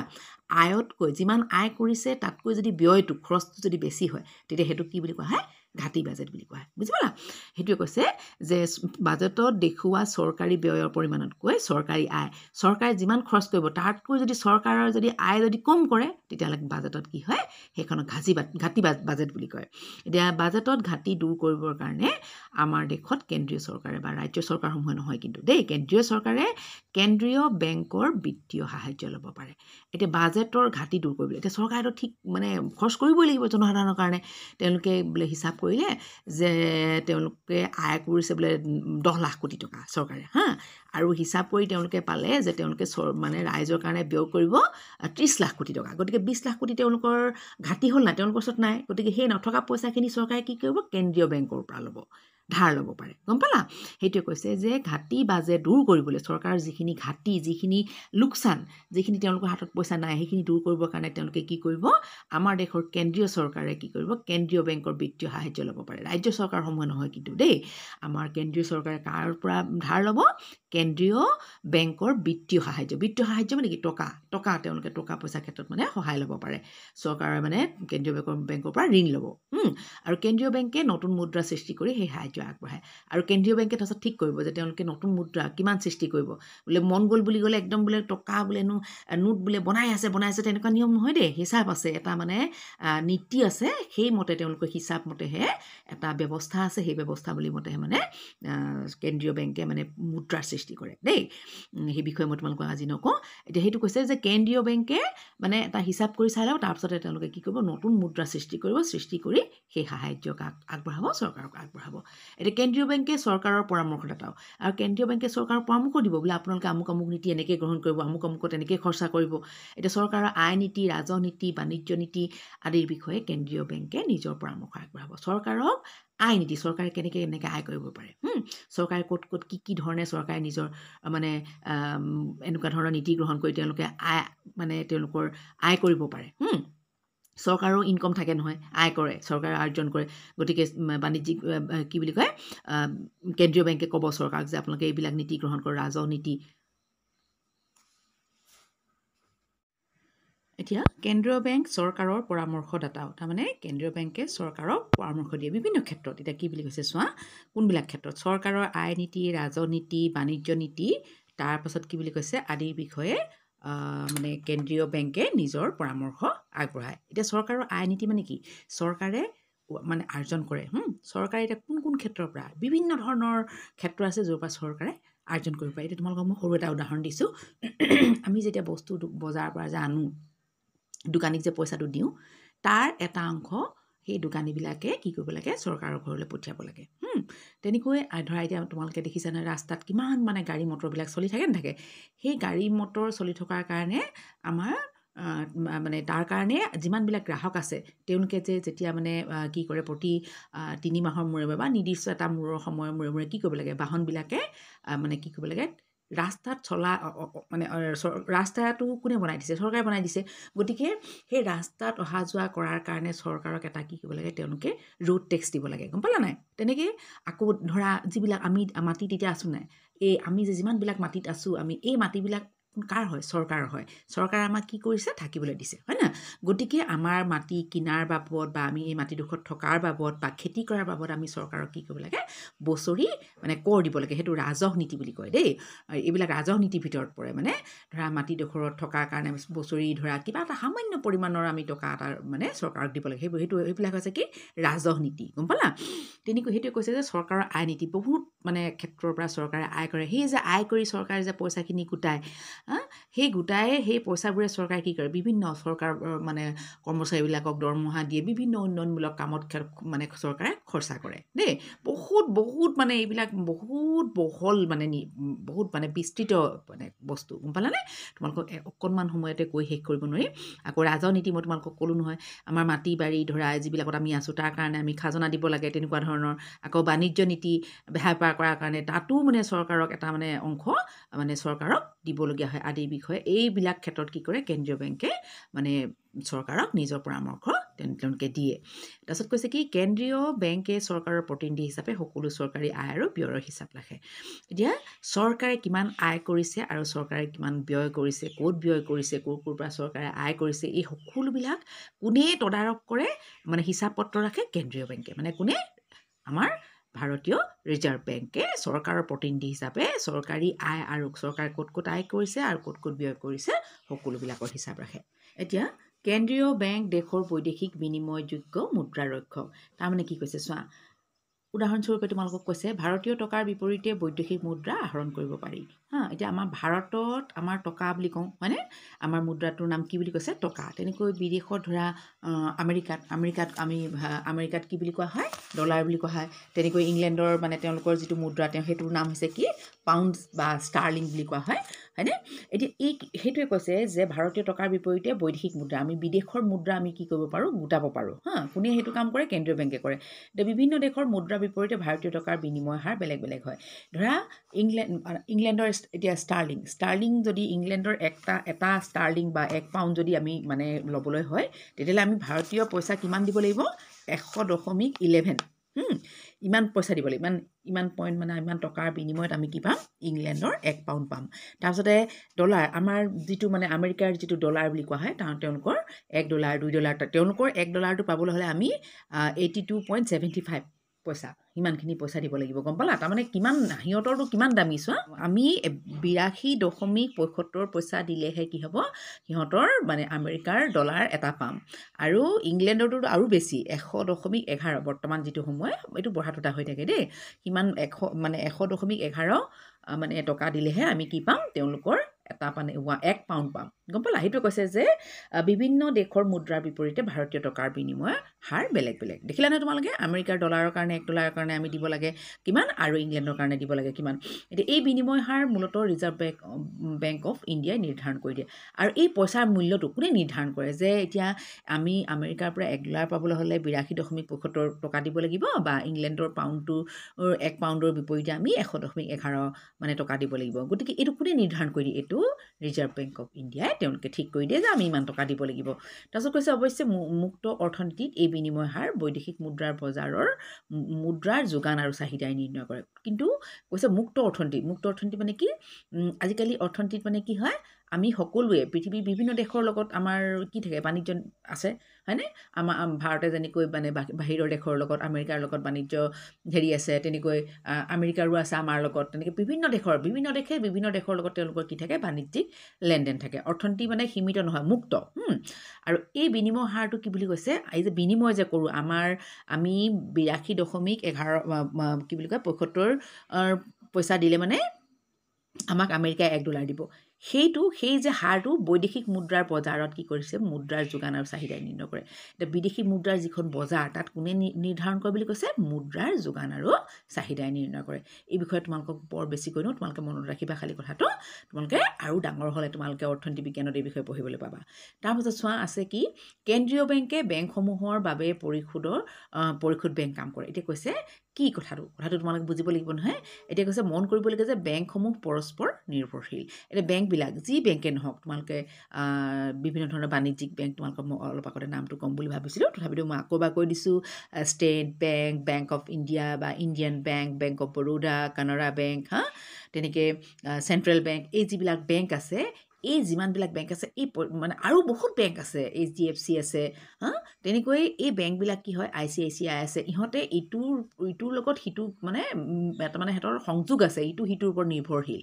ইটোৱে সিটোক মানে ওপৰত নিৰ্ভৰ কৰিব লাগে কোনো নিৰ্দিষ্ট বেংকৰ ধনৰাশিৰ অভাৱ হ'লে আন এটা বেংকৰ পৰা ঋণ লয় ধৰা কোনোবা এটা বেংকৰ ষ্টেট বেংক অফ ইণ্ডিয়াৰ যদি পইচাৰ মানে তেওঁলোকৰ মানে কম হৈছে তেতিয়া তেওঁলোকে কি কৰিব কোনোবা বেংক অফ ইণ্ডিয়াৰ পৰা ল'লে বা ইণ্ডিয়ান বেংকৰ পৰা ল'লে মানে বা ইউনাইটেড বেংকৰ পৰা ল'লে মানে ইটোৱে সিটোৰ পৰা মানে টকা ধাৰ ল'লে ধৰা তোমাৰ যেনেকৈ ধৰা পইচাৰ দিগদাৰ হ'লে তুমি তোমাৰ লগৰ এজনীৰ পৰা ল'লা তেনেকৈ এইদৰে আন্তঃ বেংক লেনদেন চলি থাকে তেনেকৈ কি হয় আন্তঃ বেংক মানে কি বেংকৰ ভিতৰি এইটো বেংকে দেখুৱাই নিদিয়ে আমাক নজনায় তেওঁলোকে ভিতৰি এই কামবিলাক কৰি থাকে এতিয়া কেন্দ্ৰীয় বেংকত সকলো বেংকৰ হিচাপ থাকে এতিয়া ক'ত থাকে এই গোটেই যে বেংকবিলাকৰ মূল যিটো তেওঁলোকৰ বেংকৰ মানে যিটো প্ৰধান বেংক সেইটো হৈছে কোন ৰিজাৰ্ভ বেংক কৈ আছোঁ তোমালোকক মই আৰু সেই কেন্দ্ৰীয় বেংকত বা ৰিজাৰ্ভ বেংক অফ ইণ্ডিয়াত চব বেংকৰ হিচাপ থাকে কাৰ কিমান টকা আছে কোনে কাৰ পৰা কিমান ধাৰলৈ লৈছে আমি যেনেকৈ বেংকত থওঁ তেনেকৈ সেই কেন্দ্ৰীয় বেংকবিলাকে ক'ত থয়গৈ মানে তেওঁলোকৰ টকা পইচাৰ হিচাপটো ক'ত থাকে আমাৰ হিচাপ যেনেকৈ বেংকত থাকে তেওঁলোকে বাকীবিলাক বেংকৰ হিচাপ পত্ৰ থাকে কেন্দ্ৰীয় বেংকত মানে ৰিজাৰ্ভ বেংক অফ ইণ্ডিয়া যেতিয়া ঋণ লওঁতা বেংকে ঋণ দিওঁতা বেংকক ঋণ পৰিশোধ কৰে তেতিয়া ঋণ লওঁতা বেংকৰ হিচাপৰ পৰা ঋণৰ পৰিমাণ বিয়োগ কৰা হয় ঠিক সেইদৰে পৰিমাণটো ঋণ দিওঁতা বেংকৰ হিচাপত যোগ কৰা হয় এতিয়া ঋণ দিবগৈ ক'ত দিবগৈ কেন্দ্ৰীয় বেংকত দিব কেন্দ্ৰীয় বেংকত যেতিয়া ঋণটো দিয়া হ'ব তেতিয়া ঋণ লওঁতা যোনে ঋণ লৈছিলে তেওঁৰ হিচাপৰ পৰা তেওঁতো ঋণটো ঘূৰাই দিব ইজনক হয়নে গতিকে তেওঁৰ পৰা পইচাটো কাটি দিব কাটি যোনে যাক ঋণ ঘূৰাই দিছে সেই বেংকটোৰ হিচাপত কি কৰিব সেই পইচাখিনি যুক্তি দিব গম পালা এতিয়া কেন্দ্ৰীয় বেংকৰ জৰিয়তে এই লেনদেনৰ প্ৰক্ৰিয়া সম্পাদন কৰা হয় গতিকে বাকী বেংকবিলাকে কি কৰে তেওঁলোকে দেনা পাওনা সব গৈ ক'ত কৰিব লাগে ৰিজাৰ্ভ বেংকত কৰিব লাগে দেই ভাৰতীয় ৰিজাৰ্ভ বেংকত কৰিব আৰু আমি গৈ বেলেগ বেলেগ বাণিজ্যিক বেংক যিবিলাক আছে মই ক'লো তোমালোকৰ state bank of India United bank of India তেনেকৈ যিবিলাক বেংক আছে সেই বেংকবিলাকত আমি থওঁ আৰু সেই বেংকবিলাকে ক'ত থৈ গৈ কেন্দ্ৰীয় বেংকত থয় বুজি পালা তাৰপিছত আহিলে কেন্দ্ৰীয় বেংকে উন্নয়নমূলক কাৰ্য সম্পাদন কৰে এতিয়া যি কেন্দ্ৰীয় বেংক আমাৰ যিটো আছে ৰিজাৰ্ভ বেংক সি কি কৰে সেই বেংকে উন্নয়নমূলক কাম কৰে তেওঁলোকে ৰাইজৰ মানে কল্যাণৰ কাৰণে এতিয়া আৰ্থ সামাজিক উন্নয়নৰ কাৰণে অগ্ৰাধিকাৰ লাভ কৰা খণ্ডকেইটালৈ কেন্দ্ৰীয় বেংকে ধনৰাশিৰ ব্যৱস্থা কৰি দিব লাগে এতিয়া কৈছে কি আৰ্থ সামাজিক উন্নয়নৰ কাৰণে অগ্ৰাধিকাৰ লাভ কৰা এতিয়া দেশৰ মানে বিভিন্ন শ্ৰেণীৰ উন্নয়নৰ কাৰণে কি কৰিব কাম কৰিব লাগিব চৰকাৰে গতিকে যিকেইটা খণ্ডই মানে এই জনসাধাৰণৰ আৰ্থ সামাজিক অৰ্থনৈতিক আৰু সামাজিক উন্নয়নৰ কাৰণে যোনে কাম কৰিব সেই খণ্ডকেইটালৈ কি কৰিব কেন্দ্ৰীয় বেংকে ধনৰাশিৰ ব্যৱস্থা কৰি দিব গতিকে সেই খণ্ডবিলাকে যিবিলাকে ৰাইজৰ কাম কৰিব তেওঁলোকে পইচা নহ'লে কৰিব পাৰিব জানো নোৱাৰে নহয় গতিকে কেন্দ্ৰীয় বেংকে সেই খণ্ডবিলাকলৈ কি কৰিব তেওঁলোকক পইচা দিব ধনৰাশিৰ ব্যৱস্থা কৰি দিব তেওঁলোকক পইচা যোগান দিব উদাহৰণস্বৰূপে তোমালোকক কি কৈছে অগ্ৰাধিকাৰ লাভ কৰা কৃষি খণ্ড যাতে প্ৰয়োজনীয় সম্পদৰ অভাৱত অসুবিধাত নপৰে তাৰ বাবে যাৱতীয় ব্যৱস্থা গ্ৰহণ কৰিব লাগিব ধৰা এতিয়া কৃষি খণ্ডই কি কৰিব কৃষিৰ ক্ষেত্ৰত মানে ৰাইজৰ কল্যাণৰ কাৰণে কাম কৰিব মানে ৰাইজৰ আৰ্থ সামাজিক উন্নয়নৰ কাৰণে কাম কৰিব গতিকে কৃষি খণ্ডই যাতে ৰাইজৰ ক্ষেত্ৰত কাম কৰাৰ ক্ষেত্ৰত যাতে তেওঁলোকে প্ৰয়োজনীয় সম্পদ লাগিব গতিকে সেই সম্পদবোৰ কিনি ৰাইজক দিয়াৰ ক্ষেত্ৰত যাতে তেওঁলোকে অসুবিধাত নপৰে বা তেওঁলোকক সহায় হওক তাৰ কাৰণে কি কৰিব কেন্দ্ৰীয় বেংকে দৰকাৰী ব্যৱস্থা গ্ৰহণ কৰিব লাগিব সেইটো কৈছে যে সেইখিনি গোটেইখিনি কোনে কৰিব কেন্দ্ৰীয় বেংকে কৰিব এতিয়া ভাৰতবৰ্ষত বৰ্তমান অগ্ৰাধিকাৰ খণ্ডলৈ আগবঢ়োৱা মানে বেংক ঋণৰ পৰিমাণ বেংকৰ মুঠ আমানতৰ মানে 40% হ'ব লাগে এতিয়া তোমালোকক কি বুলি কৈছোঁ ভাৰতবৰ্ষত বৰ্তমান অগ্ৰাধিকাৰ খণ্ডলৈ আগবঢ়োৱা বেংকৰ ঋণৰ পৰিমাণ এতিয়া মানে যিমানবিলাক অগ্ৰাধিকাৰ খণ্ড আছে যিবিলাক খণ্ডই ৰাইজৰ কাৰণে কাম কৰিব সেই অগ্ৰাধিকাৰ খণ্ডলৈ আগবঢ়োৱা বেংকৰ যিটো ঋণৰ পৰিমাণ কি বুলি কৈছে বেংকৰ মুঠ আমানতৰ 40% হ'ব লাগিব ধৰা বেংকটোত যিমান মানে তেওঁলোকৰ এটা মানে ডিপজিট থাকিব নাথাকে বেংকটোত এটা ধৰা আমি বেংকত যিমান পইচা থলোঁ হয়নে বেংকটোত পইচা থলোঁ ধৰা তাৰ গোটেই পইচাখিনি বেংকটোৱে ঋণ বা কাৰোবাক ধাৰলৈ দিব নোৱাৰে কেলে বেলেগ মানুহবিলাকে যিবিলাকে থৈছে তেওঁলোকে আকৌ পইচা আনিবলৈ যাব নাযায় বিপদত যাব নহয় গতিকে সেই মানুহখিনিক দৰকাৰৰ কাৰণে পইচা থ'ব লাগিব সেইকাৰণে কি কৰে যিমানখিনি পইচা বেংকটোত গোট খাই থাকিব তাৰ 40%হে কি কৰিব বেংকটোৱে ৰাইজক ঋণ দিব গম পালা বাকীখিনি থৈ দিব লাগিব কোনোবাই কালি আকৌ পইচা দৰকাৰ হ'লে আনিবলৈ যাব গতিকে আনিবলৈ যাওঁতে বেংকে পইচা নাই বোলে ধাৰলৈ দি দিলোঁ বুলি ক'লে হ'ব জানো নহ'ব সেইটো কথা দেই তাৰপিছতে কেন্দ্ৰীয় বেংকৰ অন্যান্য কাৰ্যাৱলীৰ ভিতৰত আছে দেশৰ আৰ্থিক পৰিস্থিতিৰ সময়ে সময়ে খতিয়ান দাঙি ধৰা সমবায় বেংক আৰু অন্যান্য বিত্তীয় অনুষ্ঠানসমূহলৈ ঋণৰ যোগান ধৰা ছাত্ৰ ছাত্ৰীসকললৈ ঋণৰ যোগান ধৰা কল্যাণমূলক আঁচনিৰ বাবে বৰঙণি আগবঢ়া ইত্যাদি কেন্দ্ৰীয় বেংকৰ যিমানবিলাক আৰু বেলেগ বেলেগ কাম আছে সেইবিলাকৰ ভিতৰত কি বুলি কৈছে বহুত কাম আছে বুলি কৈছে তাৰ ভিতৰত এটা কি দেশৰ আৰ্থিক পৰিস্থিতিৰ বিষয়ে মানে সময়ে সময়ে খতিয়ান দাঙি ধৰা দেশৰ আৰ্থিক পৰিস্থিতিটো কেনেকুৱা মানে অৰ্থনৈতিক ক্ষেত্ৰত দেশখন আগবাঢ়িছে যদি কিমান আগবাঢ়িছে কোন ক্ষেত্ৰত আগবঢ়া নাই ক'ত কিমান খৰচ হৈছে ক'ত মানে কোনবিলাক ক্ষেত্ৰত মানে এতিয়াও খৰচ কৰিব পৰা হোৱা নাই বা এনেকুৱা ধৰণৰ যিমানবিলাক মানে গোটেই পৰিস্থিতিটোৰ খতিয়ান মানে কি গোটেই হিচাপ পত্ৰ কোনে দাঙি ধৰে কেন্দ্ৰীয় বেংকে দাঙি ধৰে দেই আৰু সমবায় বেংক আৰু মানে অন্যান্য যিবিলাক বিত্তীয় অনুষ্ঠান আছে যিবিলাক তেওঁলোকলৈ মানে কি কৰিব এই মানে কেন্দ্ৰীয় বেংকে ঋণৰ যোগান ধৰিব এই সমবায় বেংকবিলাকে ৰাইজক কি কৰে তেওঁলোকক মানে ঋণ দিয়ে বা আন বিত্তীয় অনুষ্ঠানবিলাক আছে তেওঁলোকলৈ ঋণৰ যোগান ধৰিব আৰু ছাত্ৰ ছাত্ৰীসকলৰ ঋণৰ যোগান ধৰা তাৰমানে কি ল'ৰা ছোৱালীবিলাকক আজিকালি চৰকাৰে কি কৰে তেওঁলোকক পঢ়া শুনা কৰিবৰ কাৰণে পইচা দিয়ে আৰু সেইখিনি ছাত্ৰ ছাত্ৰীসকলে ঋণ হিচাপে লয় গম পালানে গতিকে ছাত্ৰ ছাত্ৰীসকললৈ মানে সেই ঋণৰ যোগান ধৰাৰ কাৰণে যিমানখিনি পইচা দৰকাৰ হয় সেইখিনি কেন্দ্ৰীয় বেংকে যোগান ধৰে আৰু কল্যাণমূলক আঁচনিৰ কাৰণে বৰঙণি আগবঢ়া আৰু ৰাইজৰ কল্যাণৰ কাৰণে যিবিলাক আঁচনি আছে চৰকাৰে গ্ৰহণ কৰে বোলে অমুক তমুক বিভিন্ন ধৰণৰ আঁচনিবিলাক আছে সেই আঁচনিবিলাক ৰূপায়ণ কৰিবলৈ মানে কি কৰে কেন্দ্ৰীয় বেংকে পইচাৰ যোগান ধৰে এতিয়া বাণিজ্যিক বেংক এতিয়া যিবিলাক বেংকে কেন্দ্ৰীয় বেংকৰ নিৰ্দেশনা মানি জনসাধাৰণৰ লগত প্ৰত্যক্ষ আৰু পৰোক্ষভাৱে সঞ্চয় ঋণ বেপাৰ বাণিজ্য আদিত জড়িত কাৰ্য সম্পন্ন কৰে তেনেবিলাক বেংকক সাধাৰণতে বাণিজ্যিক বেংক বুলি কোৱা হয় এতিয়া বাণিজ্যিক বেংক কোনবিলাক যিবিলাক বেংকে কি কৰে কেন্দ্ৰীয় বেংকৰ কেন্দ্ৰীয় বেংকে নিৰ্দেশনা কিছুমান দিব যে এইবিলাক নিয়ম মানি চলিব লাগিব দেই সেই নিৰ্দেশনা বা নিৰ্দেশবিলাক মানি মানুহৰ লগত জনসাধাৰণৰ লগত বুজি পাইছেনে মানুহৰ লগত প্ৰত্যক্ষ মানে কি চিধা চিধি আৰু পৰোক্ষভাৱে কি কৰে তেওঁলোকে সঞ্চয় মানুহে যে পইচা বেংকত গোটাই আকৌ বেংকৰ পৰা দৰকাৰ হ'লে পইচা আনে সেইটোৱে কৈছে আকৌ কোনোবাই বেংকৰ পৰা ধাৰ লয় সেইটোকে কৈছে ঋণ বেপাৰ বাণিজ্য আদিৰ লগত জড়িত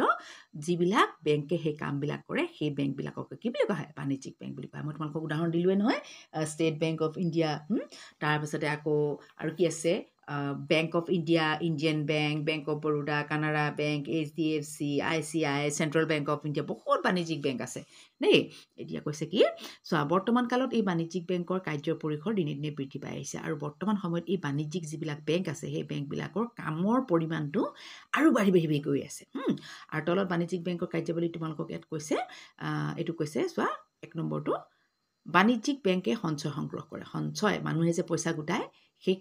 পইচাবিলাক মানে কি কৰে মানুহৰ থয়গে নথয় বেংকত সেইটোৱে কৈছে যে এই সঞ্চয় 3 প্ৰকাৰৰ কি চলিত আমানত মানে মানুহে তোমালোকক বুজাই দিম বা চলিত আমানত স্থিৰ আমানত বা কাল আমানত আৰু এটা হৈছে সঞ্চয় আমানত এতিয়া চলিত আমানতত কি কৰে সঞ্চয় কৰিলে বা জমা ৰাখিলে সঞ্চয়কাৰীয়ে কি কৰে আমানতকাৰীয়ে মানে নিজৰ সঞ্চয় যিকোনো মানে সময়তে চেকৰ যোগেদি উলিয়াই আনিব পাৰে এতিয়া তোমালোকক প্ৰথমটো কৈছে নহয় চলিত আমানত বুলি কৈছিলে নহয় সেই চলিত আমানতত মানে মানুহে যদি পইচা জমা কৰে তেতিয়াহ'লে মানুহে কি কৰিব সঞ্চয়কাৰীয়ে মানে কি যোনে সঞ্চয় কৰিব যোনে বেংকত পইচা থব তেওঁলোকে বা আমানতকাৰীয়ে যোনে মানে থবগে পইচা তেওঁলোকে যিকোনো সময়ত চেকৰ যোগেদি পইচা উলিয়াই আনিব পাৰিব দেই মানে নিজৰ ইচ্ছা মতে কোনো বাধ্যবাধকতা নাই স্থিৰ বা কাল আমানতৰ ক্ষেত্ৰত এনেকুৱা কৰিব নোৱাৰি স্থিৰ বা কাল আমানত যিটো 2 নম্বৰটো আছিলে তোমালোকৰ খটো আছিলে স্থিৰ আমানত বা কাল আমানতত যেতিয়া মানুহে মানে ডিপজিট কৰি থয় বা গোটাই থয় সেই আমানত উলিয়াই আনিবলৈ আমানত মানে কি গোটাই থোৱা যিখিনি ধন সেইখিনি উলিয়াই আনিবলৈ হ'লে আমানতকাৰীয়ে বেংকক আগতীয়াকৈ জনাব লাগিব তেতিয়াহ'লে কি কৰিব লাগিব আমানতকাৰীয়ে মানে যোনে পইচা জমা থব তেওঁলোকে বেংকক আগতীয়াকৈ ক'ব লাগিব সঞ্চয় মানে বুজি পাইছা না স্থিৰ বা কাল আমানত তাত মানে কি কৰে অলপমান মানে বেছি সময় লয় বোলে আমুক সময়লৈকে মই থম তেতিয়া মানে তুমি এবছৰলৈকে থম বুলি ক'লে মানে তুমি কাইলৈ গৈ এবছৰ দৰকাৰ হ'ল ঘপককৈ উলিয়াই আনিবগৈ নোৱাৰা গম পালা এবছৰৰ কাৰণে থম বা 2 বছৰৰ কাৰণে থম বুলি ক'লে মানে সেইটো চৰকাৰে তাত কি বেংকে তোমাক মানে কি সিমান দিনলৈকে থব 2 বছৰৰ কাৰণে তোমাৰ বোলে কিবা এটা বৰ দিগদাৰ হ'ল তুমি আনিবলৈ গ'লা তেতিয়া তুমি ঘপককৈ আজিয়ে গৈ উলিয়াই আনিব নোৱাৰা তুমি 2 দিনমান আগতে গৈ মানে বেংকত গৈ তেওঁলোকক মানে জনাব লাগিব গম পালা তাৰপাছত উলিয়াই আনিব পাৰিবা এতিয়া কৈছে যে এই আমানত উলিয়াই আনিবলৈ হ'লে সেইকাৰণে কৈছে আমানতকাৰীয়ে যি পইচা জমা থব তেওঁলোকে বেংকক আগতীয়াকৈ জনাব লাগিব তাৰপাছত কৈছে সঞ্চয় আমানতৰ ক্ষেত্ৰত জমাৰ এটা অংশ আমানতকাৰীয়ে প্ৰয়োজন অনুসৰি উলিয়াই আনিব পাৰিব কিন্তু আনটো অংশ উলিয়াবলৈ হ'লে বেংকৰ আগতীয়া অনুমতিৰ প্ৰয়োজন আকৌ সঞ্চয় আমানত বুলি এটা আছে তাত মানে কি কৰিব লাগিব মানে ক্ষেত্ৰত জমাৰ এটা অংশ আমানতকাৰীয়ে জমা তুমি মই তোমালোকক উদাহৰণ দিছোঁ বোলে 5 লাখ টকা জমা থৈছা তাৰ এটা গোটেইখিনি উলিয়াই আনিব নোৱাৰি তাৰমানে গম পালা তাৰ এটা অংশ আমানতকাৰীয়ে কি কৰিব প্ৰয়োজন অনুসৰি তেওঁলোকে দৰকাৰ হ'লে উলিয়াই আনিব পাৰিব কিন্তু আনটো অংশ গোটেইখিনি বাকী যিখিনি থাকিব সেইখিনি উলিয়াবলৈ হ'লে কি কৰিব লাগিব বেংকৰ আগতীয়া অনুমতি মানে কি আগতীয়াকৈ বেংকৰ অনুমতি ল'ব লাগিব তাৰপাছত চোৱা আছে 2 নম্বৰটো এতিয়া বাণিজ্যিক বেংকসমূহে কি কৰে ঋণৰ যোগান ধৰে গম পালা এতিয়া কৃষক উদ্যোগপতি যিবিলাক খেতি কৰা মানুহবিলাককো বেংকে ঋণ দিয়ে উদ্যোগপতি ডাঙৰ উদ্যোগ যিবিলাকে বনায় বা সৰু উদ্যোগে বনাওক যিয়ে নামক যিবিলাক মানে উদ্যোগপতি আছে কাৰিকৰ ঠেলা চালক ৰিক্সা চালক যিমান মানুহ আছে সেই ধৰি সমাজৰ বিভিন্ন শ্ৰেণীৰ লোকে সব মানুহৰ কথা কৈছে দেই বিভিন্ন শ্ৰেণীৰ লোকে বাণিজ্যিক বেংকৰ পৰা কি কৰে ঋণ লাভ কৰে পইচা ধাৰ লৈ ল'ব পাৰে আৰু ঋণৰ উচিত ব্যৱহাৰৰ ফলত ঋণ লওঁতাৰ আৰ্থিক স্থিতি কিছু সবল হয় আৰু ঋণৰ উচিত ব্যৱহাৰ তাৰমানে কি তুমি ধৰা ঋণ চৰকাৰৰ পৰা পইচা বেংকৰ পৰা পইচা ধাৰ ল'লা 1 লাখ টকা আনি বোলে পিছদিনাখনৰ পৰা খাই বৈ উৰাই খতম কৰি দিলা তোমাৰ কিবা আৰ্থিক অৱস্থাৰ কিবা উন্নতি হ'ব জানো নহয় তুমি ঋণ লৈছা বোলে আমুক কাম এটা কৰিবলৈ মই ঋণ লৈছোঁ বোলে ব্যৱসায় এটাই কৰিম সেই ব্যৱসায়টো কৈছে যে উচিত ব্যৱহাৰৰ ফলত যদি য'ত ব্যৱহাৰ কৰিব লাগে তাত ভালদৰে যদি ব্যৱহাৰ কৰা হয় তেতিয়াহ'লে যোনে ঋণ ল'ব তেওঁৰ ঋণ লোৱাৰ ফলত তেওঁলোকৰ মানে আৰ্থিক স্থিতি যিটো মানে সেই স্থিতিটো কি হ'ব ভাল হ'ব কিন্তু উচিত ক্ষেত্ৰত যদি ব্যৱহাৰ নকৰি খাই বৈ এনে উৰাই দিয়া হয় তেতিয়াহ'লে কিন্তু আৰ্থিক স্থিতি সবল নহয় দুৰ্বলহে হ'ব দেই 2001 চনৰ লোকপিয়ল অনুসৰি ভাৰতবৰ্ষৰ মুঠ জনসংখ্যাৰ 36% কি কৰে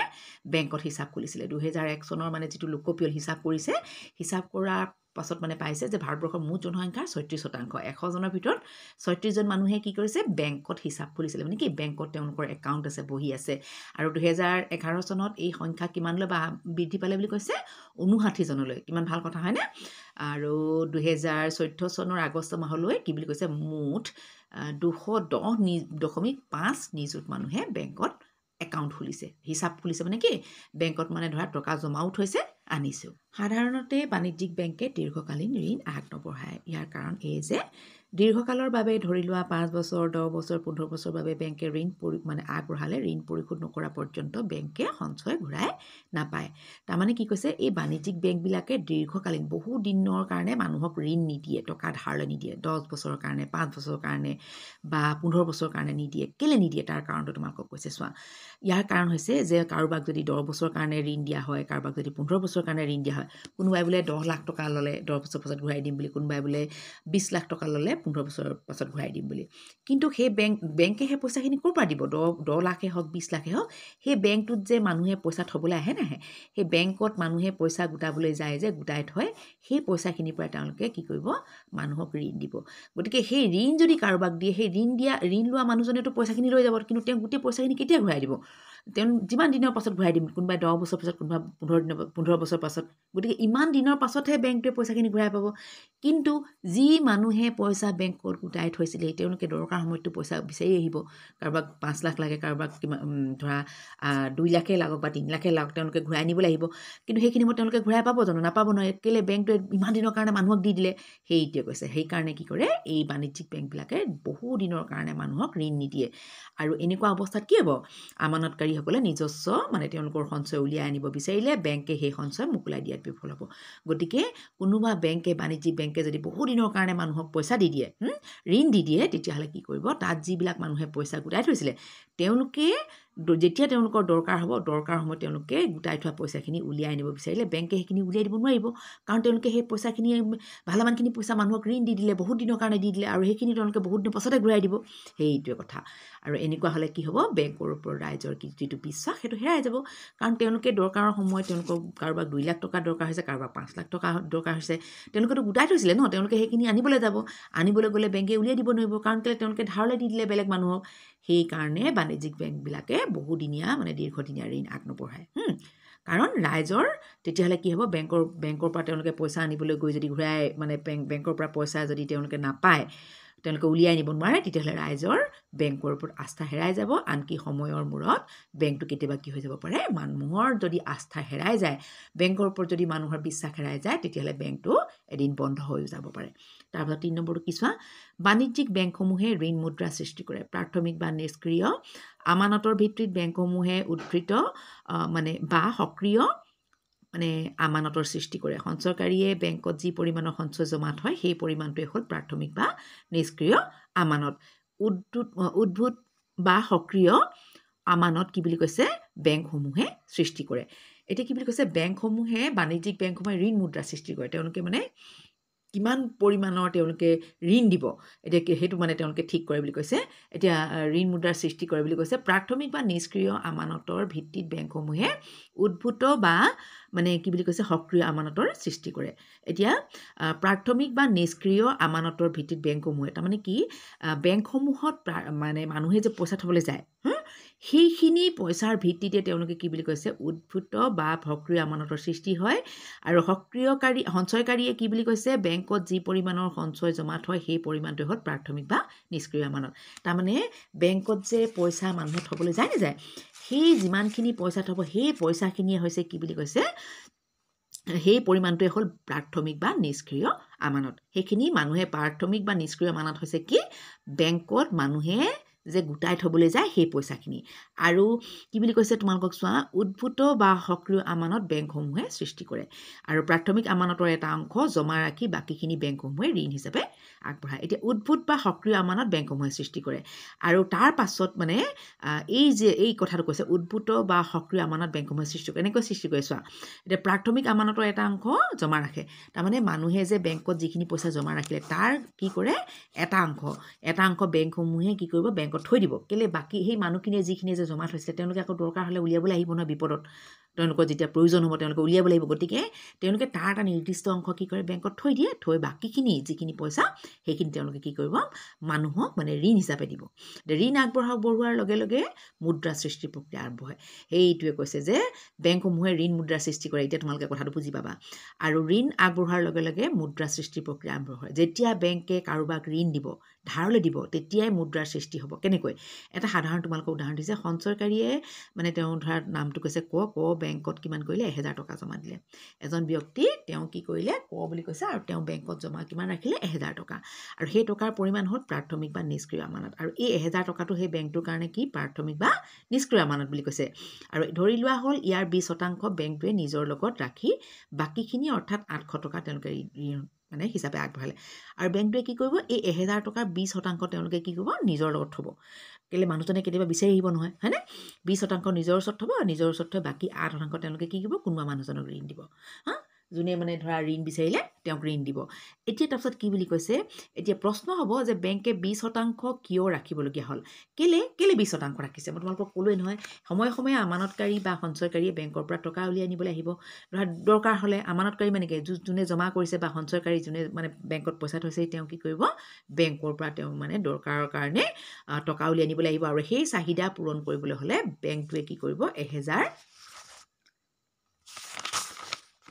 টকাৰ ঋণ আগবঢ়াব নোৱাৰে গতিকে এটা কথা মনত ৰাখিবা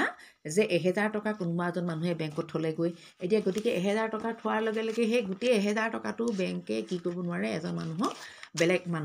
বেলেগ কোনোবা মানুহক মানে তেওঁলোকে ঋণ আগবঢ়াব নোৱাৰে কেলে আগবঢ়াব নোৱাৰে কাৰণ সেই 1000 টকাটোৰ পৰা মই কৈছোঁ ন তোমালোকক যে কোনোবা এটা সময়ত কি হ'ব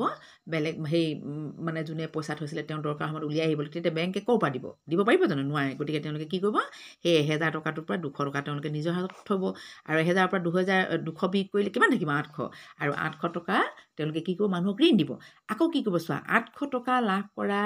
ব্যক্তিজনে 800 টকা যিগৰাকী ব্যক্তিক দিলে সেইগৰাকী ব্যক্তিয়ে কি কৰিব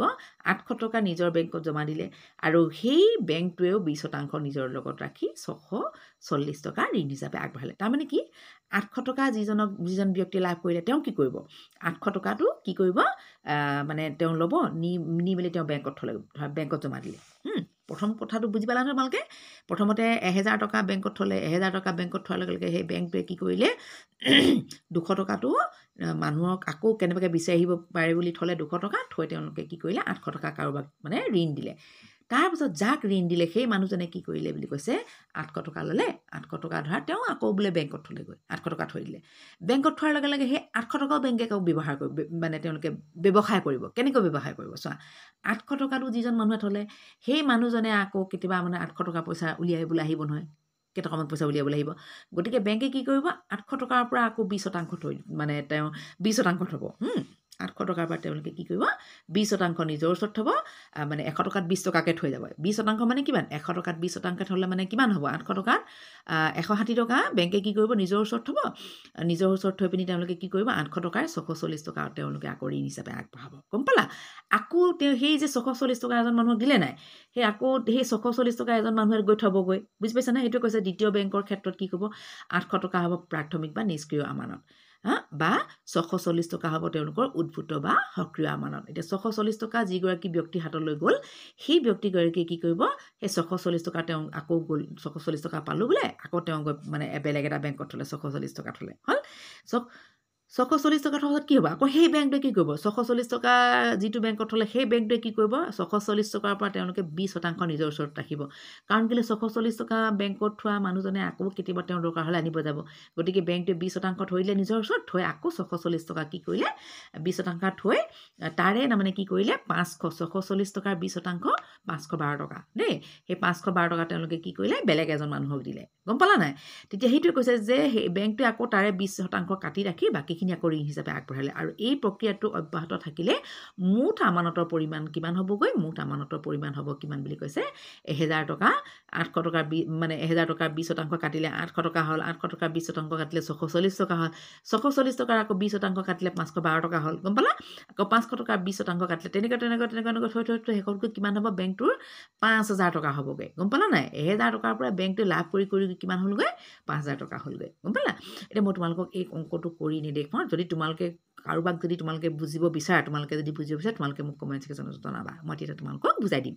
এতিয়া যদি বুজাই থাকোঁ বহুত দীঘল হ'ব দেই অৰ্থাৎ প্ৰথমটো বেংকে কি কৰিলে লাভ কৰা 1000 টকাৰ প্ৰাথমিক আমানতৰ ফলত তেওঁ 1000 টকাহে লাভ কৰিছিলে প্ৰাথমিক আমানত সেইখিনি আকৌ ঋণ দি শেষত কিমান হ'লগৈ সেই ঋণ দি পইচাটো তেওঁলোকৰ লাভ হ'লগৈ কিমান টকা 5000 টকা বুজি পালা এতিয়া সেই 5000 টকা সৃষ্টি কৰিলে গতিকে 1000 টকাৰ পৰা 5000 কৰিলে তাৰমানে কিমান 5 গুণ বৃদ্ধি কৰিলে আৰু এইদৰে বাণিজ্যিক বেংকসমূহে ঋণ মুদ্ৰা সৃষ্টি কৰে গম পালা আৰু এনেকৈ বাণিজ্যিক বেংকে কি কৰিলে ঋণ মুদ্ৰা সৃষ্টি কৰিলে ঋণৰ পৰা তেওঁলোকে আকৌ মুদ্ৰা সৃষ্টি কৰিলে 1000 টকাটোকে তেওঁলোকে ঋণ দি 5000 কৰি পেলালে তাৰপিছত চোৱা 4 নম্বৰটো কি কৈছে বাণিজ্যিক বেংকৰ অন্যান্য কাৰ্যাৱলীৰ ভিতৰত আছে আমানতকাৰীৰ মূল্যৱান অলংকাৰ পাতি গুৰুত্বপূৰ্ণ নথিপত্ৰ ইত্যাদিৰ সংৰক্ষক হিচাপে কাৰ্য সম্পাদন কৰা আৰু আমানতকাৰীৰ সা সম্পত্তিৰ ন্যাসৰক্ষী হিচাপে কাৰ্য পালন কৰা এটা চাবা দেই এতিয়া বাণিজ্যিক বেংকৰ আৰু এটা কাম আছে কি বুলি কৈছে আমানতকাৰী মূল্যৱান ধৰা কোনোবা আমানতকাৰী মানে কাৰ যোনে পইচা থৈ গৈ বেংকত যোনে আমানত থৈ গৈ যোনে টকা পইচা সঞ্চয় কৰি গৈ সেইবোৰকে আমানতকাৰী বুলি কয় চবেই আমানতকাৰী যোনে বেংকত পইচা মানে থ'বগৈ একাউণ্ট খুলিব সেই আমানতকাৰী কি হয় মূল্যৱান অলংকাৰ পাতি কাৰোবাৰ ঘৰত বোলে বহুত মানে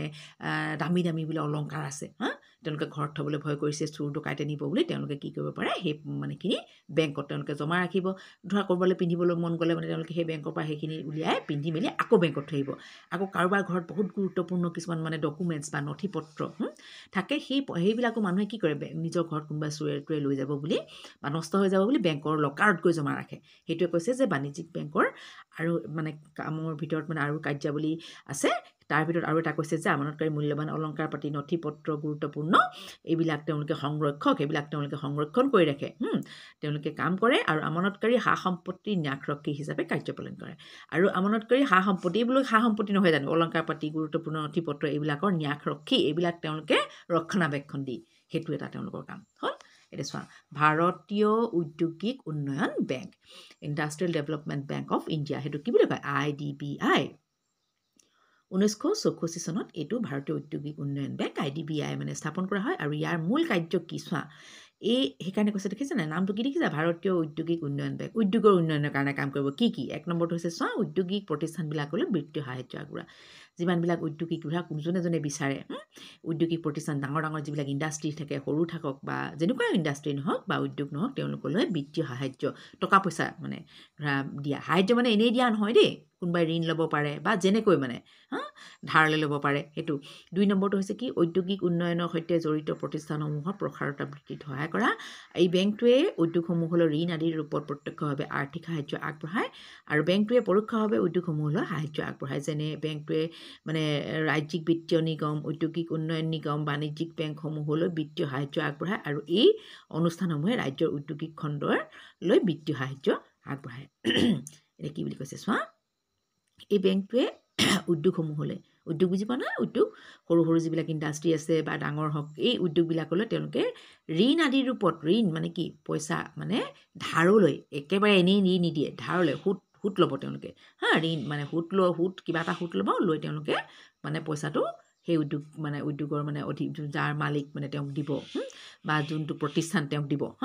এতিয়া কৈছে কি ঋণ আদিৰ ৰূপত প্ৰত্যক্ষভাৱে আৰ্থিক সাহায্য প্ৰত্যক্ষ মানে কি চিধাচিধি বেংকে মানে এই বেংকটোৱে চিধাচিধি মানে যোন মানে উদ্যোগৰ মালিকলৈ দিব পইচা দিব আৰ্থিক সাহায্য আগবঢ়াব আৰু বেংকটোৱে পৰোক্ষভাৱে উদ্যোগসমূহলৈ সাহায্য আগবঢ়ায় আৰু বেংকটোৱে কি কৰে পৰোক্ষভাৱে উদ্যোগসমূহলৈ মানে চিধাচিধি নহয় পৰোক্ষভাৱে মালিকক দিলে মালিকে উদ্যোগৰ কাৰণে কাম কৰিলে হয়নে যেনে বেংকটোৱে ৰাজ্যিক বিত্তীয় নিগম তাৰপিছত কি বুলি কৈছে ঔদ্যোগিক বিত্তীয় নিগম আকৌ বাণিজ্যিক বেংকসমূহলৈ বিত্তীয় সাহায্য আগবঢ়াব তাৰমানে এই যিটো ভাৰতীয় ঔদ্যোগিক উন্নয়ন বেংকে ইহঁতি ক'লৈ পঠিয়াব বুলি কৈছে মানে ৰাজ্যিক বিত্তীয় নিগম ঔদ্যোগিক উন্নয়ন নিগম বাণিজ্যিক বেংকসমূহলৈ এইবিলাকলৈ তেওঁলোকে সাহায্য আগবঢ়াব আৰু সেই সাহায্য মানে উদ্যোগসমূহে এই বেংকবিলাকৰ পৰা ল'ব গম পালা যেনেকৈ আমাৰ চবতকৈ ওপৰত যেনেকৈ কি থাকে মানে ভাৰতীয় ৰিজাৰ্ভ বেংক থাকে ৰিজাৰ্ভ বেংকে বাকীবিলাক বেংকক কণ্ট্ৰল কৰে হয়নে আৰু সেই বেংকবিলাকে আমাক দিয়ে হয়নে তেনেকৈ এই যে ভাৰতীয় ঔদ্যোগিক উন্নয়ন বেংকে ৰাজ্যিক বিত্তীয় নিগমলৈ দিব ঔদ্যোগিক উন্নয়ন নিগম আৰু বাণিজ্যিক বেংকসমূহলৈ মানে তেওঁলোকে বিত্তীয় সাহায্য আগবঢ়ায় তাৰমানে এই বেংকটোৱে দিয়ে এইবিলাকলৈ ৰাজ্যিক বিত্তীয় নিগম ঔদ্যোগিক উন্নয়ন নিগম ইহঁতলৈ দিয়ে আৰু ইহঁতে কি কৰে বাণিজ্যিক বেংকবিলাকলৈ বিত্তীয় সাহায্য আগবঢ়ায় গম পালা দিয়ে ৰাজ্যিক উদ্যোগিক উন্নয়ন বেংকে তাৰপাছত ইহঁতি আকৌ ভাগ ভাগ কৰি দিয়ে গম পালা সেইটো কৈছে পৰোক্ষভাৱে এই অনুষ্ঠানসমূহে ৰাজ্যৰ উদ্যোগিক খণ্ডলৈ বিত্তীয় সাহায্য আগবঢ়ায় পৰোক্ষ মানে কি চিধা চিধি মানে আগ নবঢ়ায় কিন্তু বেংকবিলাকক দিয়ে সেই বেংকবিলাকৰ পৰা উদ্যোগপতিয়ে ঋণ লৈ তেওঁলোকৰ উদ্যোগবিলাকৰ কাৰণে মানে উন্নয়নৰ কাৰণে কাম কৰে তাৰমানে চিধা চিধি নহয় পৰোক্ষভাৱে তাৰপিছত আহিলে ৩ নম্বৰটো অৰ্থনৈতিকভাৱে পিছপৰা অঞ্চলসমূহৰ উদ্যোগলৈ ৰেহাই সুদৰ হাৰত এই বেংকে ঋণ আগবঢ়ায় মানে অৰ্থনৈতিকভাৱে পিছপৰা যিবিলাক অঞ্চল আছে যিবিলাক অঞ্চল আৰ্থিকভাৱে বহুত পিছপৰা ৰাস্তা পদূলি ভাল নহয় উদ্যোগ প্ৰতিষ্ঠান নাই সেই তেনেকুৱা অঞ্চলৰ যিবিলাক উদ্যোগ আছে তাতো মানুহেতো উদ্যোগ স্থাপন কৰে সৰু সুৰা হওক সেই উদ্যোগবিলাকলৈ কি কৰে ৰেহাই সুদৰ হাৰত তেওঁলোকৰ সুদৰ হাৰটো বেলেগতকৈ ৰেহাই কৰি দিয়ে কেলৈ ৰেহাই কৰি দিয়ে কাৰণ সেইবিলাক মানে অঞ্চল হৈছে আৰ্থিকভাৱে বহুত পিছপৰা গতিকে সেই পিছপৰা মানুহখিনিক আগবঢ়াই আনিবলৈ হ'লে তেওঁলোকক যদি সুতৰ হাৰ বহুত লগাই দিয়া হয় তেওঁলোকে কেনেকৈ আগবাঢ়িব নোৱাৰিব নহয় আগবাঢ়িবলৈ গতিকে তেওঁলোকক তেওঁলোকৰ সুদৰ হাৰটো মানে ৰেহাই দিয়ে ৰেহাই সুদৰ হাৰত কি কৰে এই বেংকে ঋণ আগবঢ়ায় ৪ নম্বৰটো হ'ল বেংকটোৱে প্ৰশিক্ষণৰ জৰিয়তে উদ্যোগবিহীন জিলাসমূহত উদ্যোগিক উদ্যম বৃদ্ধিৰ বাবে আগভাগ লয় আৰু বেংকটোৱে কি কৰে প্ৰশিক্ষণ দিয়ে মানুহক শিকাই বুজাই লয় প্ৰশিক্ষণৰ জৰিয়তে উদ্যোগবিহীন জিলাবিলাকত যিবিলাক উদ্যোগ মানে জিলাত মানে উদ্যোগ নাই সেই জিলাবিলাকৰ মানুহবিলাকক তেওঁলোকে কি কৰে প্ৰশিক্ষণ দিয়ে আৰু যাতে মানুহবিলাকে উদ্যোগ খুলিবৰ কাৰণে আগবাঢ়িব পাৰে মানুহবিলাকে ধৰা নিজৰ ওচৰত টকা পইচা আছে কিন্তু তেওঁলোকৰ মানে উপযুক্ত প্ৰশিক্ষণ পোৱা নাই তেওঁলোকে নাজানে কেনেকৈ কামটো আৰম্ভ কৰিব লাগিব গতিকে এই মানে ভাৰতীয় উদ্যোগিক উন্নয়ন বেংকে কি কৰে তেওঁলোকে মানুহবিলাকক প্ৰশিক্ষণ দিয়ে দেই যিবিলাক মানে উদ্যমী মানুহ যিবিলাক মানুহে মানে ধৰা কামটো কৰিবলৈ আগবাঢ়িছে তেনেকুৱা মানুহক প্ৰশিক্ষণ দি শিকাই বুজাই মানে উদ্যোগ নথকা জিলাবিলাকত মানে উদ্যোগিক উদ্যম বৃদ্ধিৰ কাৰণে আগভাগ লয় মানুহবিলাকে যে উদ্যোগ মানে সৃষ্টিৰ ক্ষেত্ৰত উদ্যোগ স্থাপন কৰাৰ ক্ষেত্ৰত যাতে মানুহবিলাক আগবাঢ়ি আহে গতিকে তেওঁলোকক মানে বিভিন্ন ধৰণে তেওঁলোকে প্ৰেৰণা দি প্ৰশিক্ষণ দি মানে আগবঢ়াই লৈ আনে তাৰপিছত আহিলে আঞ্চলিক গ্ৰাম্য বেংক ৰিজনেল ৰুৰেল বেংক 1975 চনত প্ৰথমতে 5টা আঞ্চলিক গ্ৰাম্য বেংক স্থাপন কৰা হৈছিলে আৰু এই বেংকে মানে সম্পাদন কৰা মূল কামটা কি বুলি কৈছে 1 নম্বৰ বেপাৰী মহাজনৰ পৰা অত্যাধিক সুদ দি ঋণ লোৱা গাঁওবাসীলৈ অতি কম সুদৰ হাৰত ঋণ প্ৰদান কৰি দুখীয়া গাঁওবাসীক কি কৰে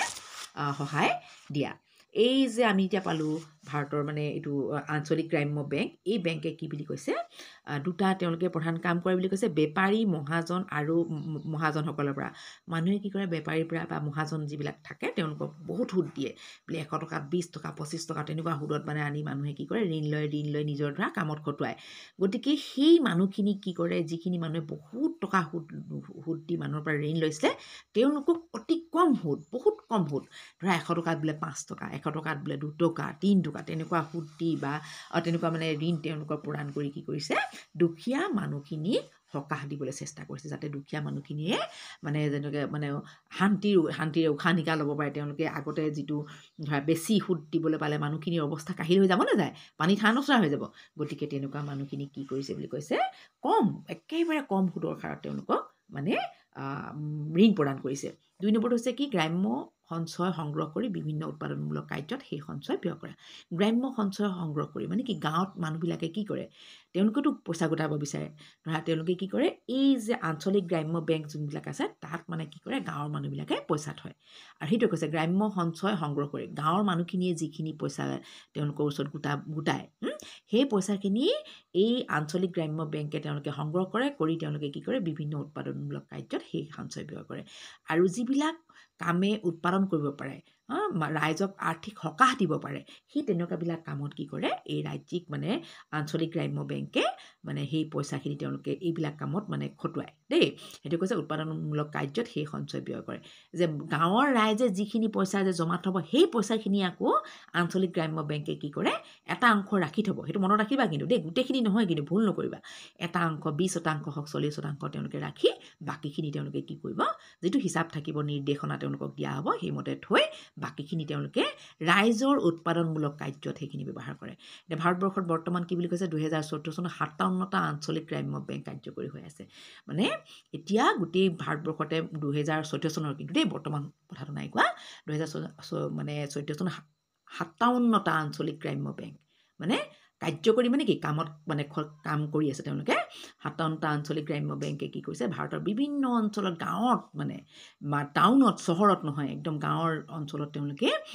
গ্ৰাম্য বেংক মানে স্থাপন কৰিছে তাত গাঁৱত মানুহখিনিক মানে তেওঁলোকক যাতে তেওঁলোকক সজাগ কৰি তুলিছে আৰু যাতে মানুহে মানে সঞ্চয় কৰিবলৈ আগবাঢ়ি আহে এতিয়া গাঁৱৰ ৰাইজে আকৌ তাত সঞ্চয় কৰিছে সেই পইচাখিনিয়ে তেওঁলোকে এটা অংশ থৈ তেওঁলোকে কি কৰিছে বাকীখিনি গাঁৱৰ ৰাইজকে আকৌ ঋণ দি তেওঁলোকক আৰ্থিকভাৱে সকাহ দিবলৈ চেষ্টা কৰিছে হ'ল তাৰপিছত আহিলে কৃষি আৰু গ্ৰাম্য উন্নয়ন ৰাষ্ট্ৰীয় bank national bank for agriculture and rural development বা নাবাৰ্ড বুলি কোৱা হয় দেই এই বেংকটো কি হয় চোৱা 1982 চনত নাবাৰ্ড এইটো মই তোমালোকক ক'লোঁ national bank for agriculture and rural development এইটো স্থাপন কৰা হয় তোমালোকক আহিব পাৰে দেই নাবাৰ্ডৰ ফুল বা সম্পূৰ্ণ নামটো কি তোমালোকে লিখিবা দেই ইয়াৰ দুটা কাম লিখিব ক'লে কি লিখিবা সেইবিলাক তোমালোকে সেইকাৰণে জানি থোৱা দেই এইবোৰ টান নহয় বুজি ল'লে তোমালোকে চব পাৰিবা এতিয়া চোৱা এতিয়া গ্ৰাম্য ঋণৰ ক্ষেত্ৰত ৰিজাৰ্ভ বেংকে যিবোৰ কাৰ্য সম্পাদন কৰি আহিছিলে সেই আটাইবোৰ কাৰ্য নাবাৰ্ডলৈ হস্তান্তৰ কৰা হ'ল মানে কি গ্ৰাম্য অঞ্চল গাঁৱলীয়া যিবিলাক গাঁও অঞ্চল আছে সেই গাঁও অঞ্চলৰ গ্ৰাম্য ঋণৰ ক্ষেত্ৰত মানে গাঁৱৰ মানুহখিনিক ঋণ দি তেওঁলোকক আৰ্থিকভাৱে মানে সবল কৰি উন্নয়নৰ ক্ষেত্ৰলৈ আগবঢ়াই অনাৰ ক্ষেত্ৰত ৰিজাৰ্ভ বেংকে যিমানবিলাক কাম কৰিছিলে সেই কামবিলাক ৰিজাৰ্ভ বেংকে কাক দি দিলে কৃষি আৰু গ্ৰাম্য উন্নয়ন ৰাষ্ট্ৰীয় বেংক যিটো নাবাৰ্ড তেওঁলোকক দি দিলে গম পালা সেই কাৰ্য নাবাৰ্ডে মানে কি কৰিলে ৰিজাৰ্ভ বেংকে নাবাৰ্ডলৈ হস্তান্তৰ মানে কৰিলে মানে কি তেওঁলোকলৈ দি দিলে তেওঁলোকৰ হাতত থকা যিখিনি ক্ষমতা সেইখিনি মানে কাক দিলে কামখিনি কৰিবৰ কাৰণে সেই যিখিনি সেইখিনি কাৰ্য কৰিবৰ কাৰণে এই নাবাৰ্ডলৈ দি দিলে নাবাৰ্ডে সম্পাদন কৰা মূল যিবিলাক কাম সেইকেইটা কি হৈছে 1 নম্বৰ হৈছে গাঁও অঞ্চলৰ যিমানবোৰ মানে অনুষ্ঠান বিনিয়োগ আৰু উৎপাদনৰ সৈতে জড়িত হৈ আছে সেই আটাইবোৰ শীৰ্ষ বিত্তীয় মানে যোগানকাৰী প্ৰতিষ্ঠান হ'ল নাবাৰ্ড এতিয়া চোৱা গাঁও অঞ্চলৰ যিমানবোৰ অনুষ্ঠান বিনিয়োগ আৰু উৎপাদনৰ সৈতে জড়িত আছে গাঁৱত যিমানবিলাক অনুষ্ঠান বিনিয়োগ মানে কি গাঁৱত যিমান মানে পইচা ধৰা যিবিলাক অনুষ্ঠানে গাঁৱত মানে পইচা খটুৱাই বিভিন্ন ধৰণৰ কাম কৰে আৰু উৎপাদনৰ লগত যিবিলাক জড়িত আছে সেই আটাইবোৰ শীৰ্ষ বিত্ত যোগানকাৰী প্ৰতিষ্ঠান হ'ল মানে কি সেই আটাইবিলাক বিত্ত যোগানকাৰী প্ৰতিষ্ঠান মানে কি যোনে পইচা যোগান ধৰিব ৰাইজক গম পালা সেই প্ৰতিষ্ঠানবিলাক হ'ল বুলি কি বুলি কৈছে নাবাৰ্ড আৰু 2 নম্বৰটো ঋণ প্ৰদান প্ৰক্ৰিয়া আঁচনিৰ পুনৰীক্ষণ আৰু পৰ্যালোচনা প্ৰশিক্ষণ আদিৰ সুদৃঢ়কৰণকল্পে নাবাৰ্ডে ব্যৱস্থা গ্ৰহণ কৰে এতিয়া ঋণ কেনেকৈ দিয়া হ'ব ৰাইজক আঁচনিৰ পুনৰীক্ষণ আৰু কোনবিলাক আঁচনি কেনেকৈ দিয়া হ'ব সেইবিলাক নাবাৰ্ডে আকৌ চাব তেওঁলোকে পুনৰ পৰীক্ষা কৰিব তেওঁলোকে মানে চাব পুৰা চোৱা চিতা কৰিব আৰু আলোচনা কৰিব প্ৰশিক্ষণ আদিৰ সুদৃঢ়কৰণকল্পে আৰু ৰাইজক কি কৰিব যিহেতু এইবিলাক গাঁৱলীয়া অঞ্চল হয়নে গাঁও অঞ্চল গতিকে ৰাইজক কি কৰিব লাগিব প্ৰশিক্ষণ দিব লাগিব শিক্ষা এইবিলাক ক্ষেত্ৰত তেওঁলোকক মানে শিকাই বুজাই ল'ব লাগিব গতিকে এই সকলোবিলাক ব্যৱস্থা কোনে গ্ৰহণ কৰে নাবাৰ্ডে গ্ৰহণ কৰে আৰু 3 নম্বৰটো হৈছে কি সকলোবোৰ বিত্তীয় প্ৰতিষ্ঠান ভাৰত চৰকাৰ ৰাজ্য চৰকাৰ ৰিজাৰ্ভ বেংক ইত্যাদিৰ সৈতে নাবাৰ্ডে সম্বন্ধ ৰক্ষা কৰে যিমানবিলাক বিত্তীয় প্ৰতিষ্ঠান আছে চব আৰু ভাৰত চৰকাৰ আৰু ৰাজ্য চৰকাৰ আৰু ৰিজাৰ্ভ বেংক ৰিজাৰ্ভ বেংকেতো গোটেইখিনি অধিকাৰখিনি এইখিনি কামখিনি কৰিবলৈ নাবাৰ্ডক দিছে গতিকে এই নাবাৰ্ডে কি কৰিব নাবাৰ্ড মানে কি নাবাৰ্ড মানে বেলেগ বস্তু বুলি নাভাবিবা তোমালোকে এইটোৱে মানে কি national bank for agriculture and rural development তাৰে অসমীয়াটো কি আছে কৃষি আৰু গ্ৰাম্য উন্নয়ন ৰাষ্ট্ৰীয় বেংক এই ৰাষ্ট্ৰীয় বেংকটোৱে কি কৰিব বিত্তীয় যিমান প্ৰতিষ্ঠান আছে সেই প্ৰতিষ্ঠানবিলাক তাৰপিছতে ভাৰত চৰকাৰ আৰু আমাৰ ৰাজ্য চৰকাৰ আৰু ৰিজাৰ্ভ বেংক চবৰ লগত সমন্বয় ৰক্ষা কৰিব মানে কি তেওঁ নাবাৰ্ডে গোটেই যাক যি লাগিব তেওঁ নাবাৰ্ডে সেইখিনি কামো কৰিব আৰু তেওঁ মানে বাকীবিলাক বিত্তীয় প্ৰতিষ্ঠানৰ লগতো মানে সম্পৰ্ক ৰক্ষা কৰিব লাগিব নাবাৰ্ডে ভাৰত চৰকাৰৰ লগতো সম্পৰ্ক ৰক্ষা কৰিব লাগিব যদি ভাৰত চৰকাৰে জানিব বিচাৰে জনাব লাগিব ৰাজ্য চৰকাৰকো জনাব লাগিব ৰিজাৰ্ভ বেংক চবৰ লগত নাবাৰ্ডে কি কৰে সম্পৰ্ক ৰক্ষা কৰিছিলে হ'ল তাৰপাছত আছে কি চোৱা ভাৰতীয় কি আছে ক্ষুদ্ৰ উদ্যোগ উন্নয়ন বেংক এতিয়া চোৱা 1989 চনত সংসদত চিডবি আইন গৃহীত হয় আৰু 1990 চনৰ পৰা চিডবি কাৰ্যকৰী হৈ উঠে এতিয়া চিডবিৰ মুখ্য কাৰ্যালয় লক্ষ্ণৌত অৱস্থিত এতিয়া ভাৰতীয় ক্ষুদ্ৰ উদ্যোগ উন্নয়ন বেংক সেইটো কি বুলি কোৱা হয় ইংৰাজীত কোৱা হয় কি বুলি কয় small industries development bank of India তাকে কি SIDBY সেইটোকে চিডবি বুলি কৈছে দেই 1989 চনত সংসদত চিডবি আইন গৃহীত হয় আৰু কি হ'ল গৃহীত হয় মানে কি মানে আইন গ্ৰহণ কৰা হয় আৰু 1990 চনৰ পৰা এই চিডবি কাৰ্যকৰী উঠে মানে কি কাম কৰিব পুৰা মানে উদ্যমেৰে কাম কৰিবলৈ ধৰে আৰু চিডবিৰ মুখ্য কাৰ্যালয় ক'ত আছে লক্ষ্ণৌত উত্তৰ প্ৰদেশৰ ৰাজধানী লক্ষ্ণৌত আছে আৰু চিডবিৰ মুখ্য যিবিলাক কাৰ্যাৱলী সেইবিলাক কি চোৱা